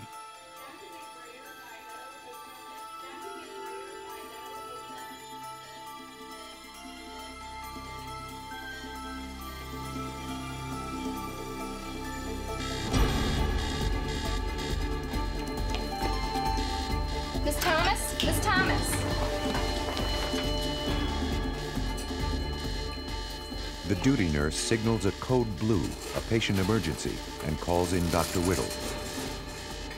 Josephine Thomas is in crisis. It takes Whittle just 15 minutes to return. Everyone clear? Shocking? Too late. Josephine Thomas cannot be revived.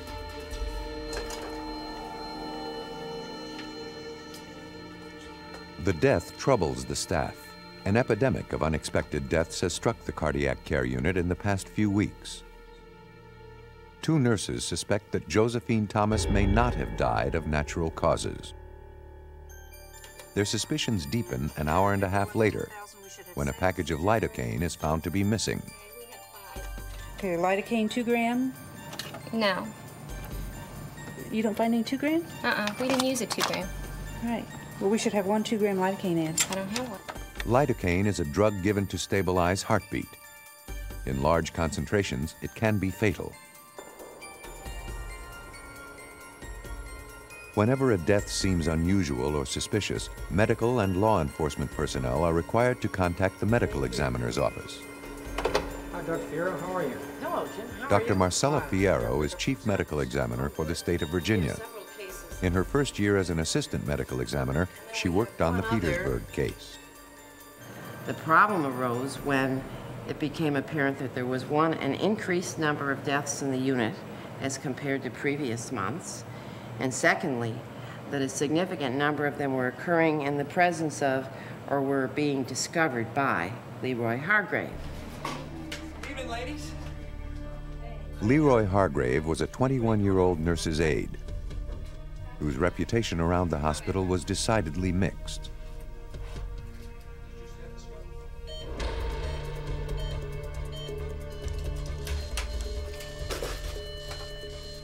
It was Hargrave who had called the alert on Josephine Thomas. Several other deaths had also occurred during Hargrave's shifts. Was this coincidence, or was something else going on? No one had seen Hargrave do anything wrong. It would take all the resources of forensic science to establish what had happened. Throughout the United States, an autopsy is performed whenever the cause of death is unknown. This unknown male was found dead on a Michigan street. All right, go ahead and check the status of the hair, looking for any injuries on the head. How did the individual die? Was it natural death, an accident, a homicide, or suicide? Sometimes the answer is undetermined. You make it to a hospital? No, not this guy. He was found dead in an older part of town. I'm wondering about lead poisoning. You think we ought to get a heavy metal screen on him? I think it'd be a good idea. Why don't we get some head hair too, since arsenic can accumulate in the hair. If we do find arsenic on the general heavy metal screen, then we can fractionate the hair. Since hair grows about 1 centimeter a month, see if there's any chronicity to the poisoning. Pathologists gather a variety of samples, including muscle tissue, brain, kidney, urine, and blood. About 30 cc's will be enough, Paul. All right, let's get a piece of kidney too, Paul. All right. Each sample may tell a story about the victim's life and death. Poisoning is a rare occurrence, according to James Valentour, head of the toxicology laboratory for the Commonwealth of Virginia. Poisoning is not automatically suspected. It depends on the circumstances or lack of other evidence following the investigation. If an autopsy is conducted on a young person in otherwise apparent good health and no cause of death is found, then the suspicion of drug involvement or drug contribution to that death increases, and we proportionally increase our analyses until we rule out all the possibilities that we can. Today, poison specialists, called toxicologists, employ a bewildering array of sophisticated technologies. Antibodies, protein substances the body produces to combat foreign matter, are used to detect toxins. To test for cocaine and its metabolic products, for example, blood is mixed with antibodies specific to certain parts of the cocaine molecule. A fluorescent label is added to the mixture. If cocaine is present, the pattern of fluorescence changes. To identify poison compounds, they must be broken down into smaller parts called ions. Dr. Valentour and his colleagues used the most powerful techniques available, which include the gas chromatograph and mass spectrometer, which are often used in combination. Chemicals are added to a sample to separate any organic drugs present from the blood matrix. The isolated portion is vaporized and passed along a hydrogen-filled tube.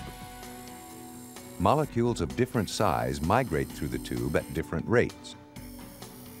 As molecules emerge from the tube, their concentration is measured. Next, the mass spectrometer shatters the molecule into ions, its chemical building blocks. A complex molecule may generate hundreds of ion fragments. The pattern of ions produced is unique to a particular molecule. To identify the unknown substance, its ion signature is compared to those of tens of thousands of chemicals in the computer's database. In time, techniques like these would reveal not one, but 6 poisonings at Petersburg General Hospital. Blodgett Poison Center, can I help you? The world is filled with deadly chemicals. An average home harbors dozens of dangerous substances such as chlorine bleach, drain opener, and aspirin, each capable of causing death. The Blodgett Regional Poison Center in Grand Rapids, Michigan receives thousands of anxious phone calls each year. Many concern overdoses, accidental or intentional. Many more involve children who have eaten some bright berry or sampled the household bleach. And a few involve deliberate attempts to kill. John Trestrail directs the center and is an authority on poisons and poisoners. Well, poisoning homicides differ from normal homicides in that there usually are no witnesses. There are no visible signs of trauma. You see no bullet holes, no stab wounds, no bruises. Usually it's very covert, very secret. The evidence is usually lacking. There's no cartridge cases or anything. Often it's missed, and this crime scene is cleaned up. Trestrail's office reveals a lifetime of fascination with things poisonous. Take, for example, spiders. We know that this small spider compared to one big spider here, you say, well, which one's more poisonous? Well, most little kids will say, obviously the big one. Well, the tarantula is no more worse than being stung by a bee, but the black widow is capable of killing. So size is not always associated with degree of deadliness. In Trestrail's view, mankind's knowledge of poisons is extremely ancient. In all likelihood, it goes back to making the connection between eating something and getting sick. Okay, here we have an example of what primitive man might have first associated cause and effect relationships with. Here is a mushroom called the fly agaric, common name, Amanita muscaria. And it contains chemicals that produce hallucinations and a lot of other bad garbage that go with it.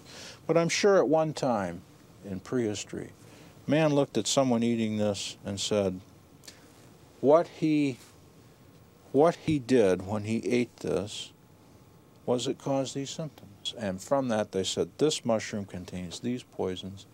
I have this knowledge. This knowledge led to mystery and the shadowy figures of the shamans and witch doctors and everything. So the whole history of toxicology began a couple of 100,000 years ago. It was probably the third weapon developed after the stick and the stone, the poison.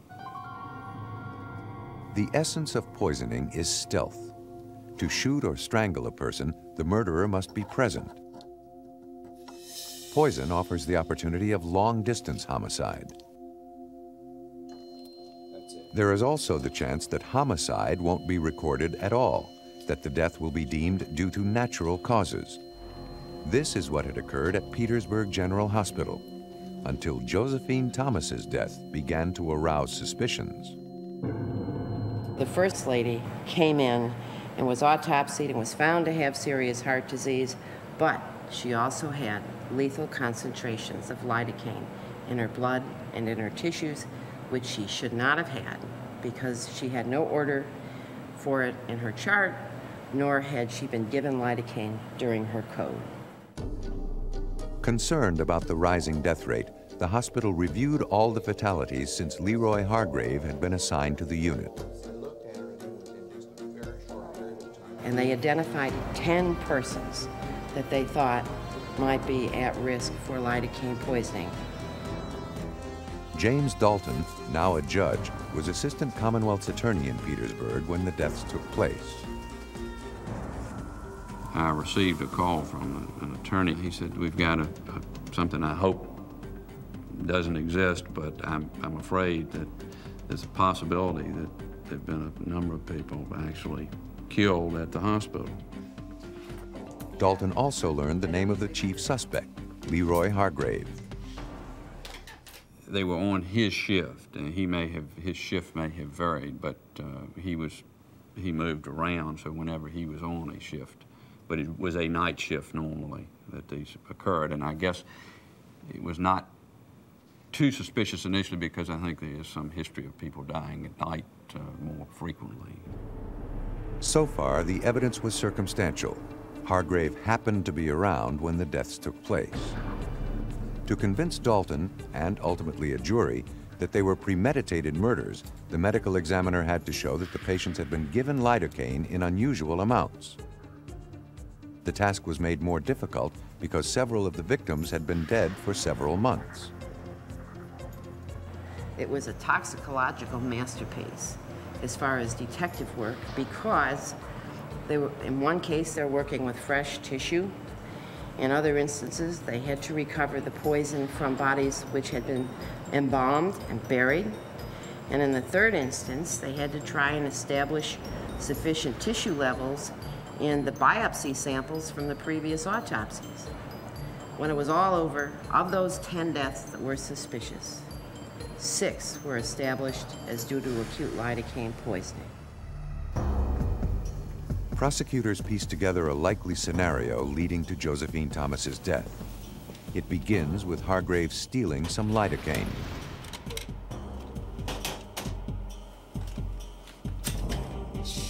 Once the cardiac care unit has settled for the night, he slips into Thomas's room unobserved.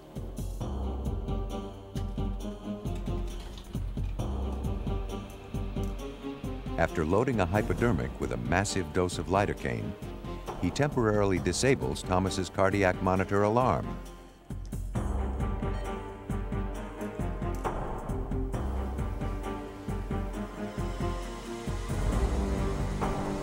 Within seconds of administering the drug, it will disrupt the rhythm of Thomas's heart, causing a fatal seizure. Then, Hargrave raises the alarm to divert suspicion from himself. We need some help in here! Leroy Hargrave was convicted of poisoning Josephine Thomas and sentenced to life imprisonment. He never confessed, and his motive for killing Thomas and the other patients was never established. Dr. Fierro talks about one theory. The code, the actual code procedure, the cardiac arrest procedure with the response by a resuscitation team is a very dramatic event. It's very intense, it's very rapid. There are orders, there's no pleases, there's no thank yous, there's just instructions. And this is quite exciting to persons who are on the outside, you know, if you're not related to the person who's being coded. So it was thought that he really got into the code. Without the initial suspicions of the nurses, without the technology to precisely identify lidocaine weeks or months after death, Leroy Hargrave might have gone free. John Trestrail. How many bodies do you dig up to find a bullet hole? None. They catch that before they're buried. How many bodies do you dig up to find a poison? Most of them. We're missing them at the point of death, and we're burying the evidence. That's difficult to overcome, but that's what we're going to do. Among the most difficult poisonings to detect are those involving product tampering. In 1982, 7 people in Chicago died from poison-laced Tylenol. A rash of copycat crimes followed, each with its own bizarre twist.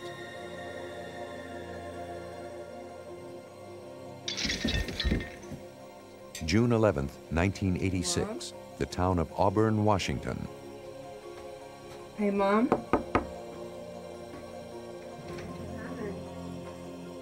15-year-old Haley Snow finds her mother collapsed in the bathroom. Susan Snow is unconscious. Her pulse is weak. Her breaths come in long, irregular gasps. Haley dials 911.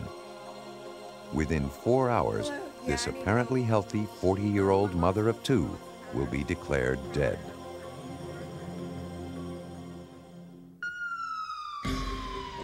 When paramedics arrive at Seattle's Harborview Medical Center, Susan Snow is comatose. Harborview is the best trauma center in the Northwest, but Snow is fading fast. Snow's condition puzzles the emergency team. Her brain appears swollen, inflamed. She is struggling for breath, and her vital signs are failing. She never recovers consciousness. An hour after admission, she is declared brain dead. What appeared at first as a random death soon will be revealed as murder.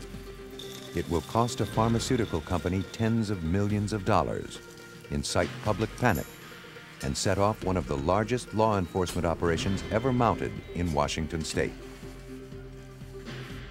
Special Agents Jack Cusack and Mike Byrne were part of the FBI investigation team.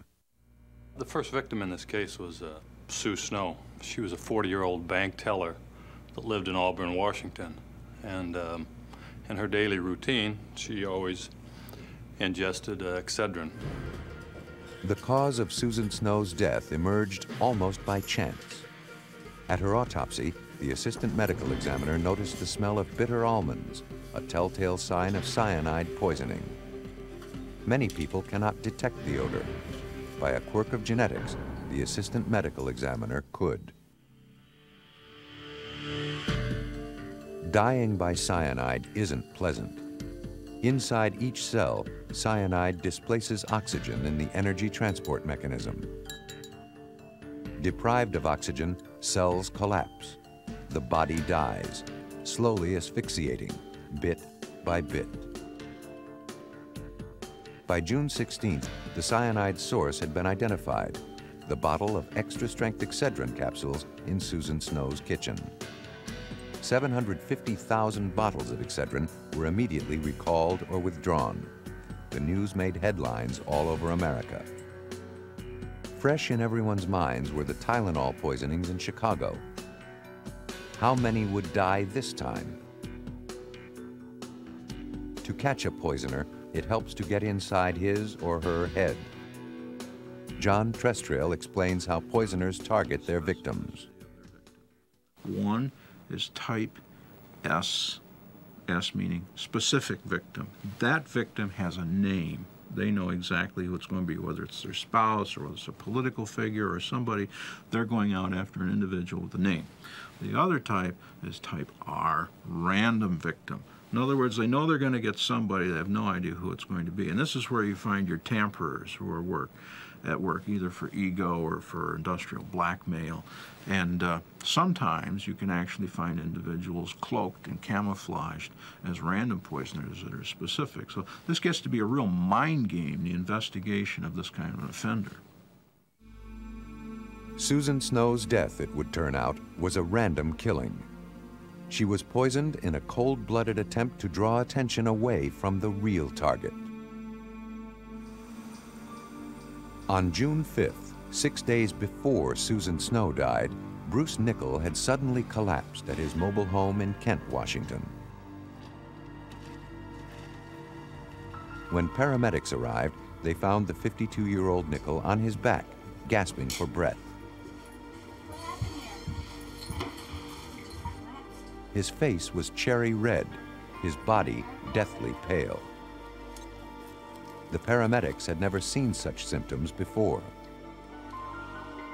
Nichols' wife, Stella, told them he had been complaining of headaches. Shortly before collapsing, he had taken 2 extra-strength Excedrin capsules. Stella emphasized Excedrin over and over, the paramedics would remember later. She even retrieved the bottle from her kitchen. Evacuated to Harborview Medical Center in Seattle, Nichols died a few hours later. The autopsy recorded death from natural causes. Nichols had died from emphysema. Strangely enough, Stella Nichols was also making a few additional calls on her own. She called her doctor, "Are you sure this is what he died of?" She called the paramedics. It could have been anything else. Are you sure that he died of natural causes? She wasn't quite that obvious, but she did make these telephone calls. Stella called again after news of Susan Snow's poisoning appeared. The lot number of Snow's Excedrin matched the capsules Bruce had taken. Tests quickly proved that Nichols' capsules were laced with cyanide. Nichols' body had been buried, but a vial of his blood remained. It too was tested. Again, cyanide. Across the state, shelves were cleared of Excedrin. But of the thousands of bottles screened, only 5 were found to contain cyanide. A little quirky thing about that was Stella had 2 of the bottles. And even more strange than that was, she said, "Hey, I bought one of the bottles about a month before Bruce died. And I bought the second bottle a little more than a week before he died." The odds of that are unbelievable. Stella's deadly plan began to unfold. First, she poisoned Bruce with cyanide-laced capsules. Then, to make his death appear a random killing, she placed more contaminated capsules on drugstore shelves. Investigators began searching for a motive. They soon found one: insurance fraud. When Bruce Nichols died, and he was found to have died of natural causes, Stella stood to gain approximately $31,000. If he died accidental death, then this jumped up to about $178,000, and in addition to that, she had a couple $20,000 policies. To insurance companies, dying by poison counts as accidental death. But had Bruce taken out the policies? Handwriting experts scrutinized his signatures, comparing them to Stella's. The height and width of a letter, its shape and slope, all contain telltale clues. So does the fluidity, the flow and rhythm of the writing, which is very hard to fake. Bruce had not signed the documents. Stella had. Could the investigators now tie Stella to the cyanide? When the capsules were shipped to the FBI's toxicology laboratory in Washington, D.C., an unexpected clue appeared. The white powder was contaminated with tiny green specks. The specks were 99% sodium chloride, ordinary table salt. Bulking out products with salt is a common manufacturing practice. But what of the remaining 1%? Laboratory analysis revealed 4 separate chemicals. 2 were used almost exclusively in preparations called algicides. One commercial product contained all 4 of the chemicals. It came in the form of tablets, which were bright green. The laboratory called us back and said, "We have positively identified those green crystals as a product known as algae destroyer. It's an algicide used in fish tanks by fish fanciers." And that really rang a bell for us because from the first time any of our agents went in Stella's residence, it was obvious she was a fish fancier. She had fish aquariums all around the front room. The cyanide had led to algae destroyer. Would algae destroyer now lead to Stella? Agents combed pet stores all over Seattle. Someone might remember Stella and the kind of algicide she preferred. The search ended at a store not far from where Stella lived. It stocked algae destroyer. and the manager recognized a photograph of the woman who frequently bought it there. It was Stella Nickel.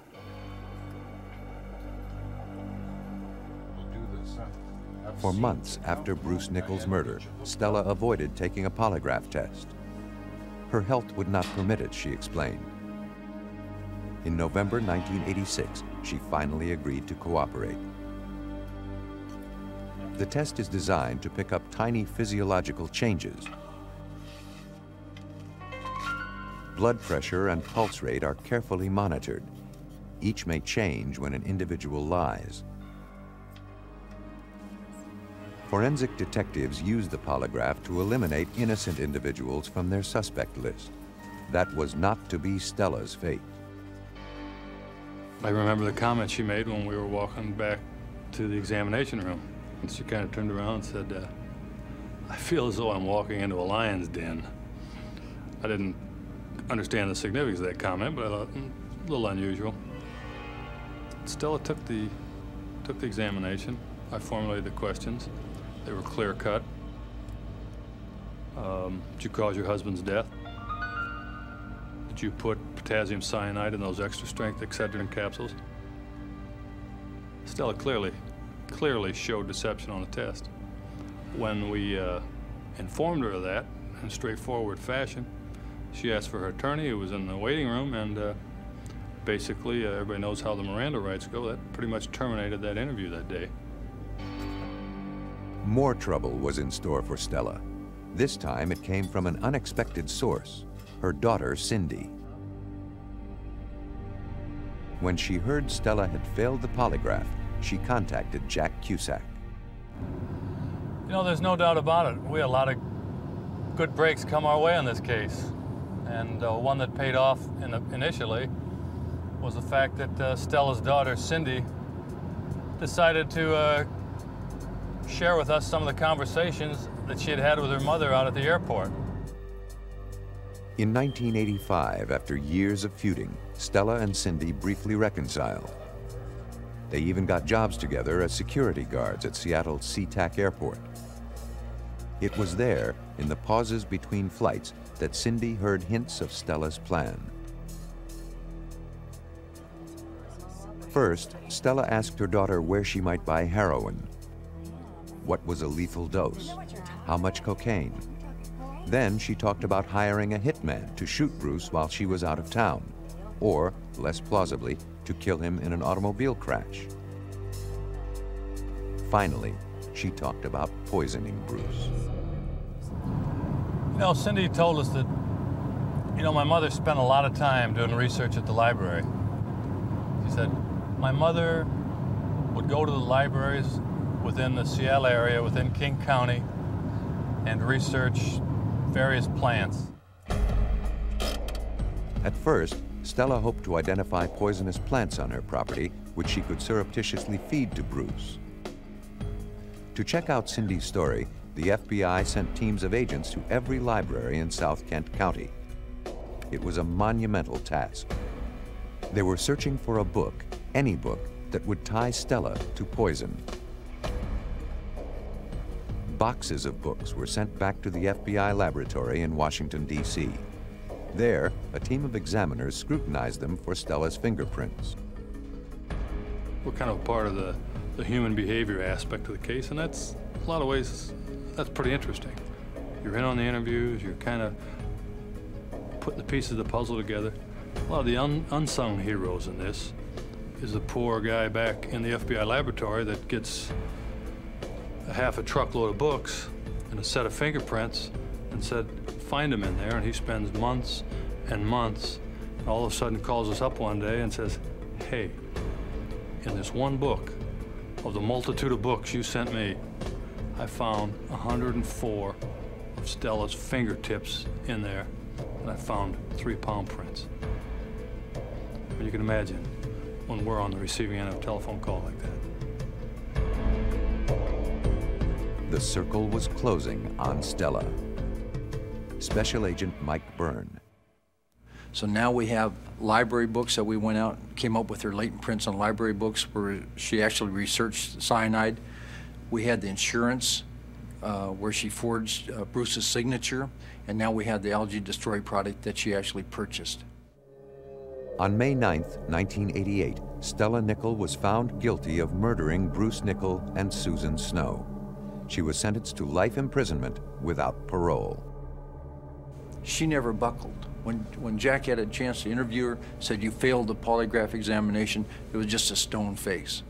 And she never buckled. Even to this day, she's never said anything. No one saw Stella poison Bruce. She never even met Susan Snow. Still, she refuses to face her guilt. Denial may be a characteristic of poisoners. According to John Trestrail, imagination is another. We also find that poisoners are very intelligent, certainly more so than the typical brute-like clubbing of an individual as a sophistication of the weapon's delivery. We find they're very artistic. By artistic, I don't mean they paint pretty pictures, but I mean that they can design almost something like a play. Investigators believe Joe Mealing adopted Stella Nickell's scenario when he read about her story in Reader's Digest. The case begins on February 2nd, 1991, in Tumwater, Washington, 50 miles southwest of Stella Nickell's home. One evening, as the Mealings are preparing for bed, Joe reminds his wife Jennifer to take a Sudafed. Jennifer's snoring disturbs him, he claims. She must be congested. Jennifer does not feel congested, but under Joe's continued pressure, she agrees. A week earlier, Joe had purchased some Sudafed capsules. But why Sudafed, which they have never used, and why capsules? After Stella Nickell, Jennifer is wary of using them.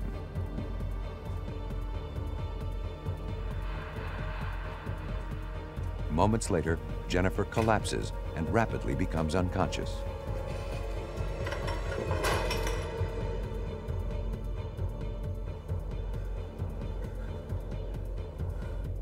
Special Agent Tom Turgeson was involved with the FBI investigation.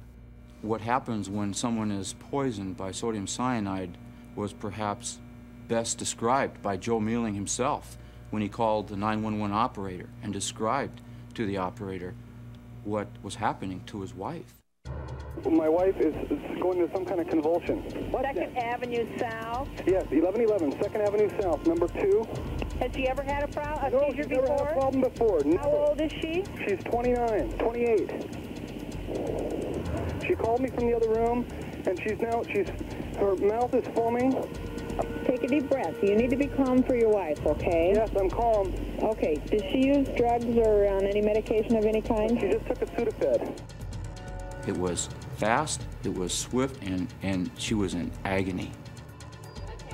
Rushed to the emergency room, Jennifer is in a coma. The staff struggles to save her life, treating Jennifer for diabetic ketoacidosis, elevated acid and blood sugar levels. In the midst of it all, Joe Mealing makes a curious suggestion to the physician in charge. Have you considered poison, cyanide in particular? Miraculously, Jennifer recovers. She tells the emergency room doctor that she had taken Sudafed at her husband's insistence. The doctor alerts the police and orders a cyanide test. Next day, his suspicions are confirmed. There is cyanide in Jennifer's blood. Without Joe Mealing's comments about cyanide, Jennifer Mealing's poisoning might have been overlooked, just as Bruce Nickell's poisoning initially was missed. But why don't toxicology laboratories routinely screen for cyanide? Washington State toxicologist Dr. Barry Logan. It's relatively uncommon to uncover an unsuspected poisoning. Usually if an investigation has been done properly by the investigator's office, by the coroner's office, we have information up front about what the circumstances are surrounding the death, so we know whether it's likely to be a poisoning or not. Dozens of compounds show up on routine drug screening tests. Cyanide does not. And there is a further complication. Prior tests for cyanide have taken a long time to do. And it's been difficult to generate the results in a way in which the information can be used effectively by the investigators. Before 1991, detecting cyanide involved a multi-step test which took at least a day to complete. Every sample of tissue or blood had to be tested separately. Dr. Logan has devised a simpler procedure, a litmus test. Chemicals are added to a sample generating hydrogen cyanide gas, if cyanide is present. At the same time, the litmus strip, paper impregnated with a complex of chemicals, is added to the tube. If hydrogen cyanide has been produced, the strip turns purple. The degree of coloration is a rough guide to how much cyanide the sample contains.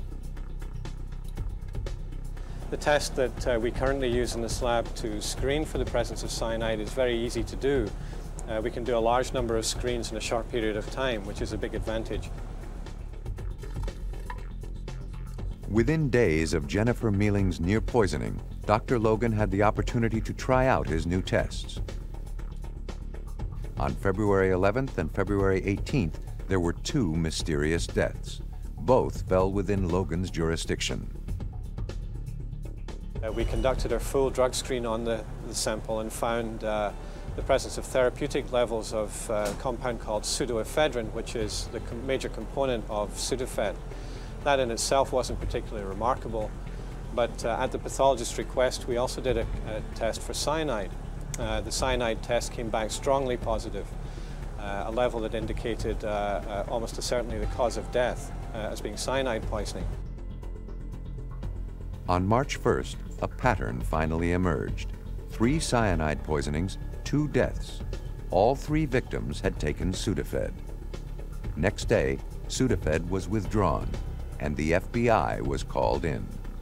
Before we've actually focused on Joe, because that's one of the things we look at are the victim families. But Joe made several comments that he is the primary suspect and that he's too smart to ever be caught, and he certainly wouldn't be caught by the FBI. But Joe Mealing underestimated the agent's tenacity and the FBI's resources. FBI agents carefully examined the backing of the Sudafed packages in the hopes of finding some evidence of tampering. They found that on untampered packages, the foil breaks when the pill is pushed through the back, leaving a jagged edge. But on the tampered packages, the break in the foil was smooth. Mealing had removed the capsules with a razor, carefully slicing them from the package so he could replace them later. Throughout the investigation, we tried to learn about nearly every aspect of Joe Mealing's life. We tried to reconstruct everything that he did for a fairly extensive time period, geographically place him into the areas of the crime scenes, to find out what's making him tick, try to find the motive, how does he operate. We want to know everything about Joe Mealing. Joe and Jennifer married in 1986. From the beginning, they had quarreled, mostly about money. Jennifer took multiple jobs to make ends meet. Joe indulged his hobbies: photography, computer, and theatrical makeup. But in the days before her poisoning, Jennifer later admitted, Joe's normal behavior had changed. 5 days before her collapse, Joe bought the Sudafed capsules, which neither of them had used before. When Jennifer returned home, she found Joe polishing his gram scale. Why now? He had not used it in 18 months.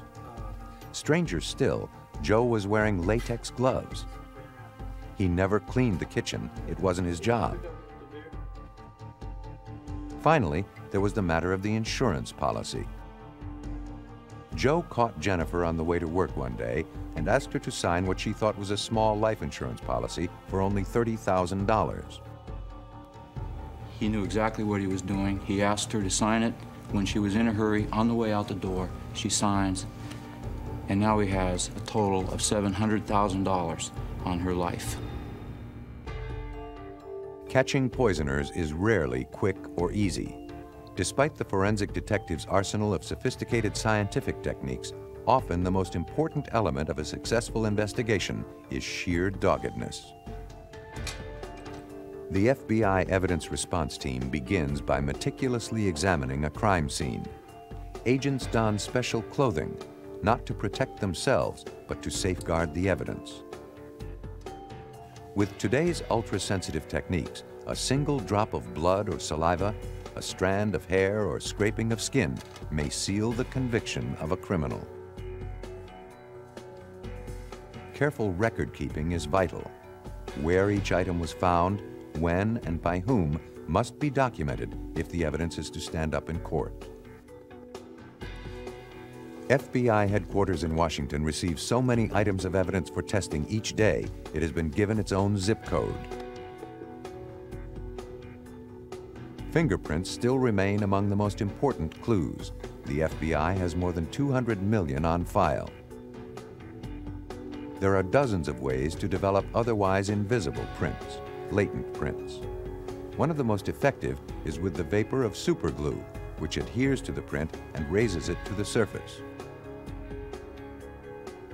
In the Sudafed poisoning case, Agent Turgeson and his colleagues fingerprinted every piece of evidence that might implicate Joe Mealing. 6 contaminated bottles were eventually retrieved, but Joe's fingerprints could not be found. Dozens of library books were examined, again without success. Perhaps Joe remembered that fingerprints helped catch Stella Nickel, and so he wore rubber gloves. FBI agents mapped the locations where the tampered packs were found. Joe told the FBI he bought Sudafed from a store near his house. Other tampered packages turned up in a store in the Lacey area near Joe's work. But 4 stores in Tacoma also had tampered product. Special Agent Tom Turgeson. The red dots indicate places where we could place Joe Mealing through physical evidence, through receipts, through witnesses, and other methods. Place him in one store, for instance, and in other areas around the time frame of the tamperings and in the immediate surroundings of those stores. Joe's link to the 2 stores near his home and work were evident enough. But what of the 4 stores in Tacoma? We found out that Joe would frequent the stripper bars and talk to the strippers and seemingly just relate his problems to them. We found several of the dancers from topless dance clubs who recognized Joe Mealing, who testified against him at the trial, who placed him up here at certain dates and times. Some of them said he was a regular frequenter of the establishments, and they easily recognized him. The investigators had tied Joe to the tampered Sudafed packages. Could they now tie him to the cyanide?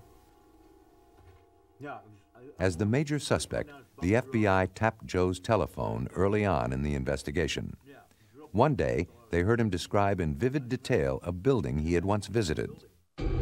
From the description, FBI agents identified it as the Emerald City Chemical Company in Kent, Washington. Among other things, Emerald City Chemicals sells cyanide. When investigators examined the poison register for the day Joe had visited the area, they could not find his signature. A Richard P. Johnson had bought cyanide that day. It was all the FBI required. As in the Stella Nickel case, handwriting analysis proved decisive. Despite Joe Mealing's attempt to disguise his handwriting, there are clear similarities between Richard P. Johnson's signature and Joe's own.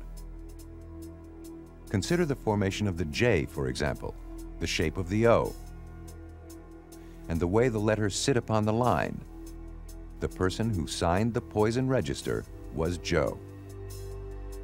It was determined that Joe Mealing purchased 1 pound of sodium cyanide on January 11th, a pound similar to this container, which is a representative container of sodium cyanide in the amount of 1 pound.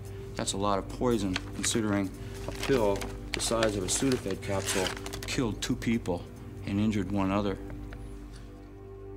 One last point puzzled the investigators. When the clerk at the chemical store was shown a photograph of Joe Mealing, he failed to recognize him.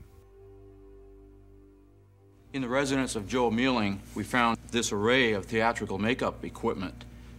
Experts in theatrical makeup testified at his trial and determined on the witness stand that there is the equipment here available to make someone up to be unrecognizable as to their true identity. We found a photograph of a person who looks elderly, graying hair, wrinkled face, and it's a friend of Joe Mealing in his late 20s, early 30s. It had taken 18 months of exhaustive investigation, but by August 1992, the FBI case against Joe Mealing was complete. Shortly before Jennifer's poisoning, he prepared 6 packages of Sudafed. In each, he replaced the Sudafed with capsules filled with lethal doses of cyanide. 5 packets he returned to drugstore shelves. 1 remained at home, to kill Jennifer. Joe Mealing was indicted on 2 counts of murder and the attempted murder of Jennifer Mealing. He is now serving life imprisonment. Among evidence discovered at Joe's home, agents found one last item of note, an outline for a screenplay about the poisoning of Jennifer. The protagonist, James Martin, is described as devoted, honest, reliable, sincere, truthful. Joe Mealing was greedy. He was very selfish. I don't think he was concerned about the health and welfare of his wife, Jennifer. He's concerned about Joe.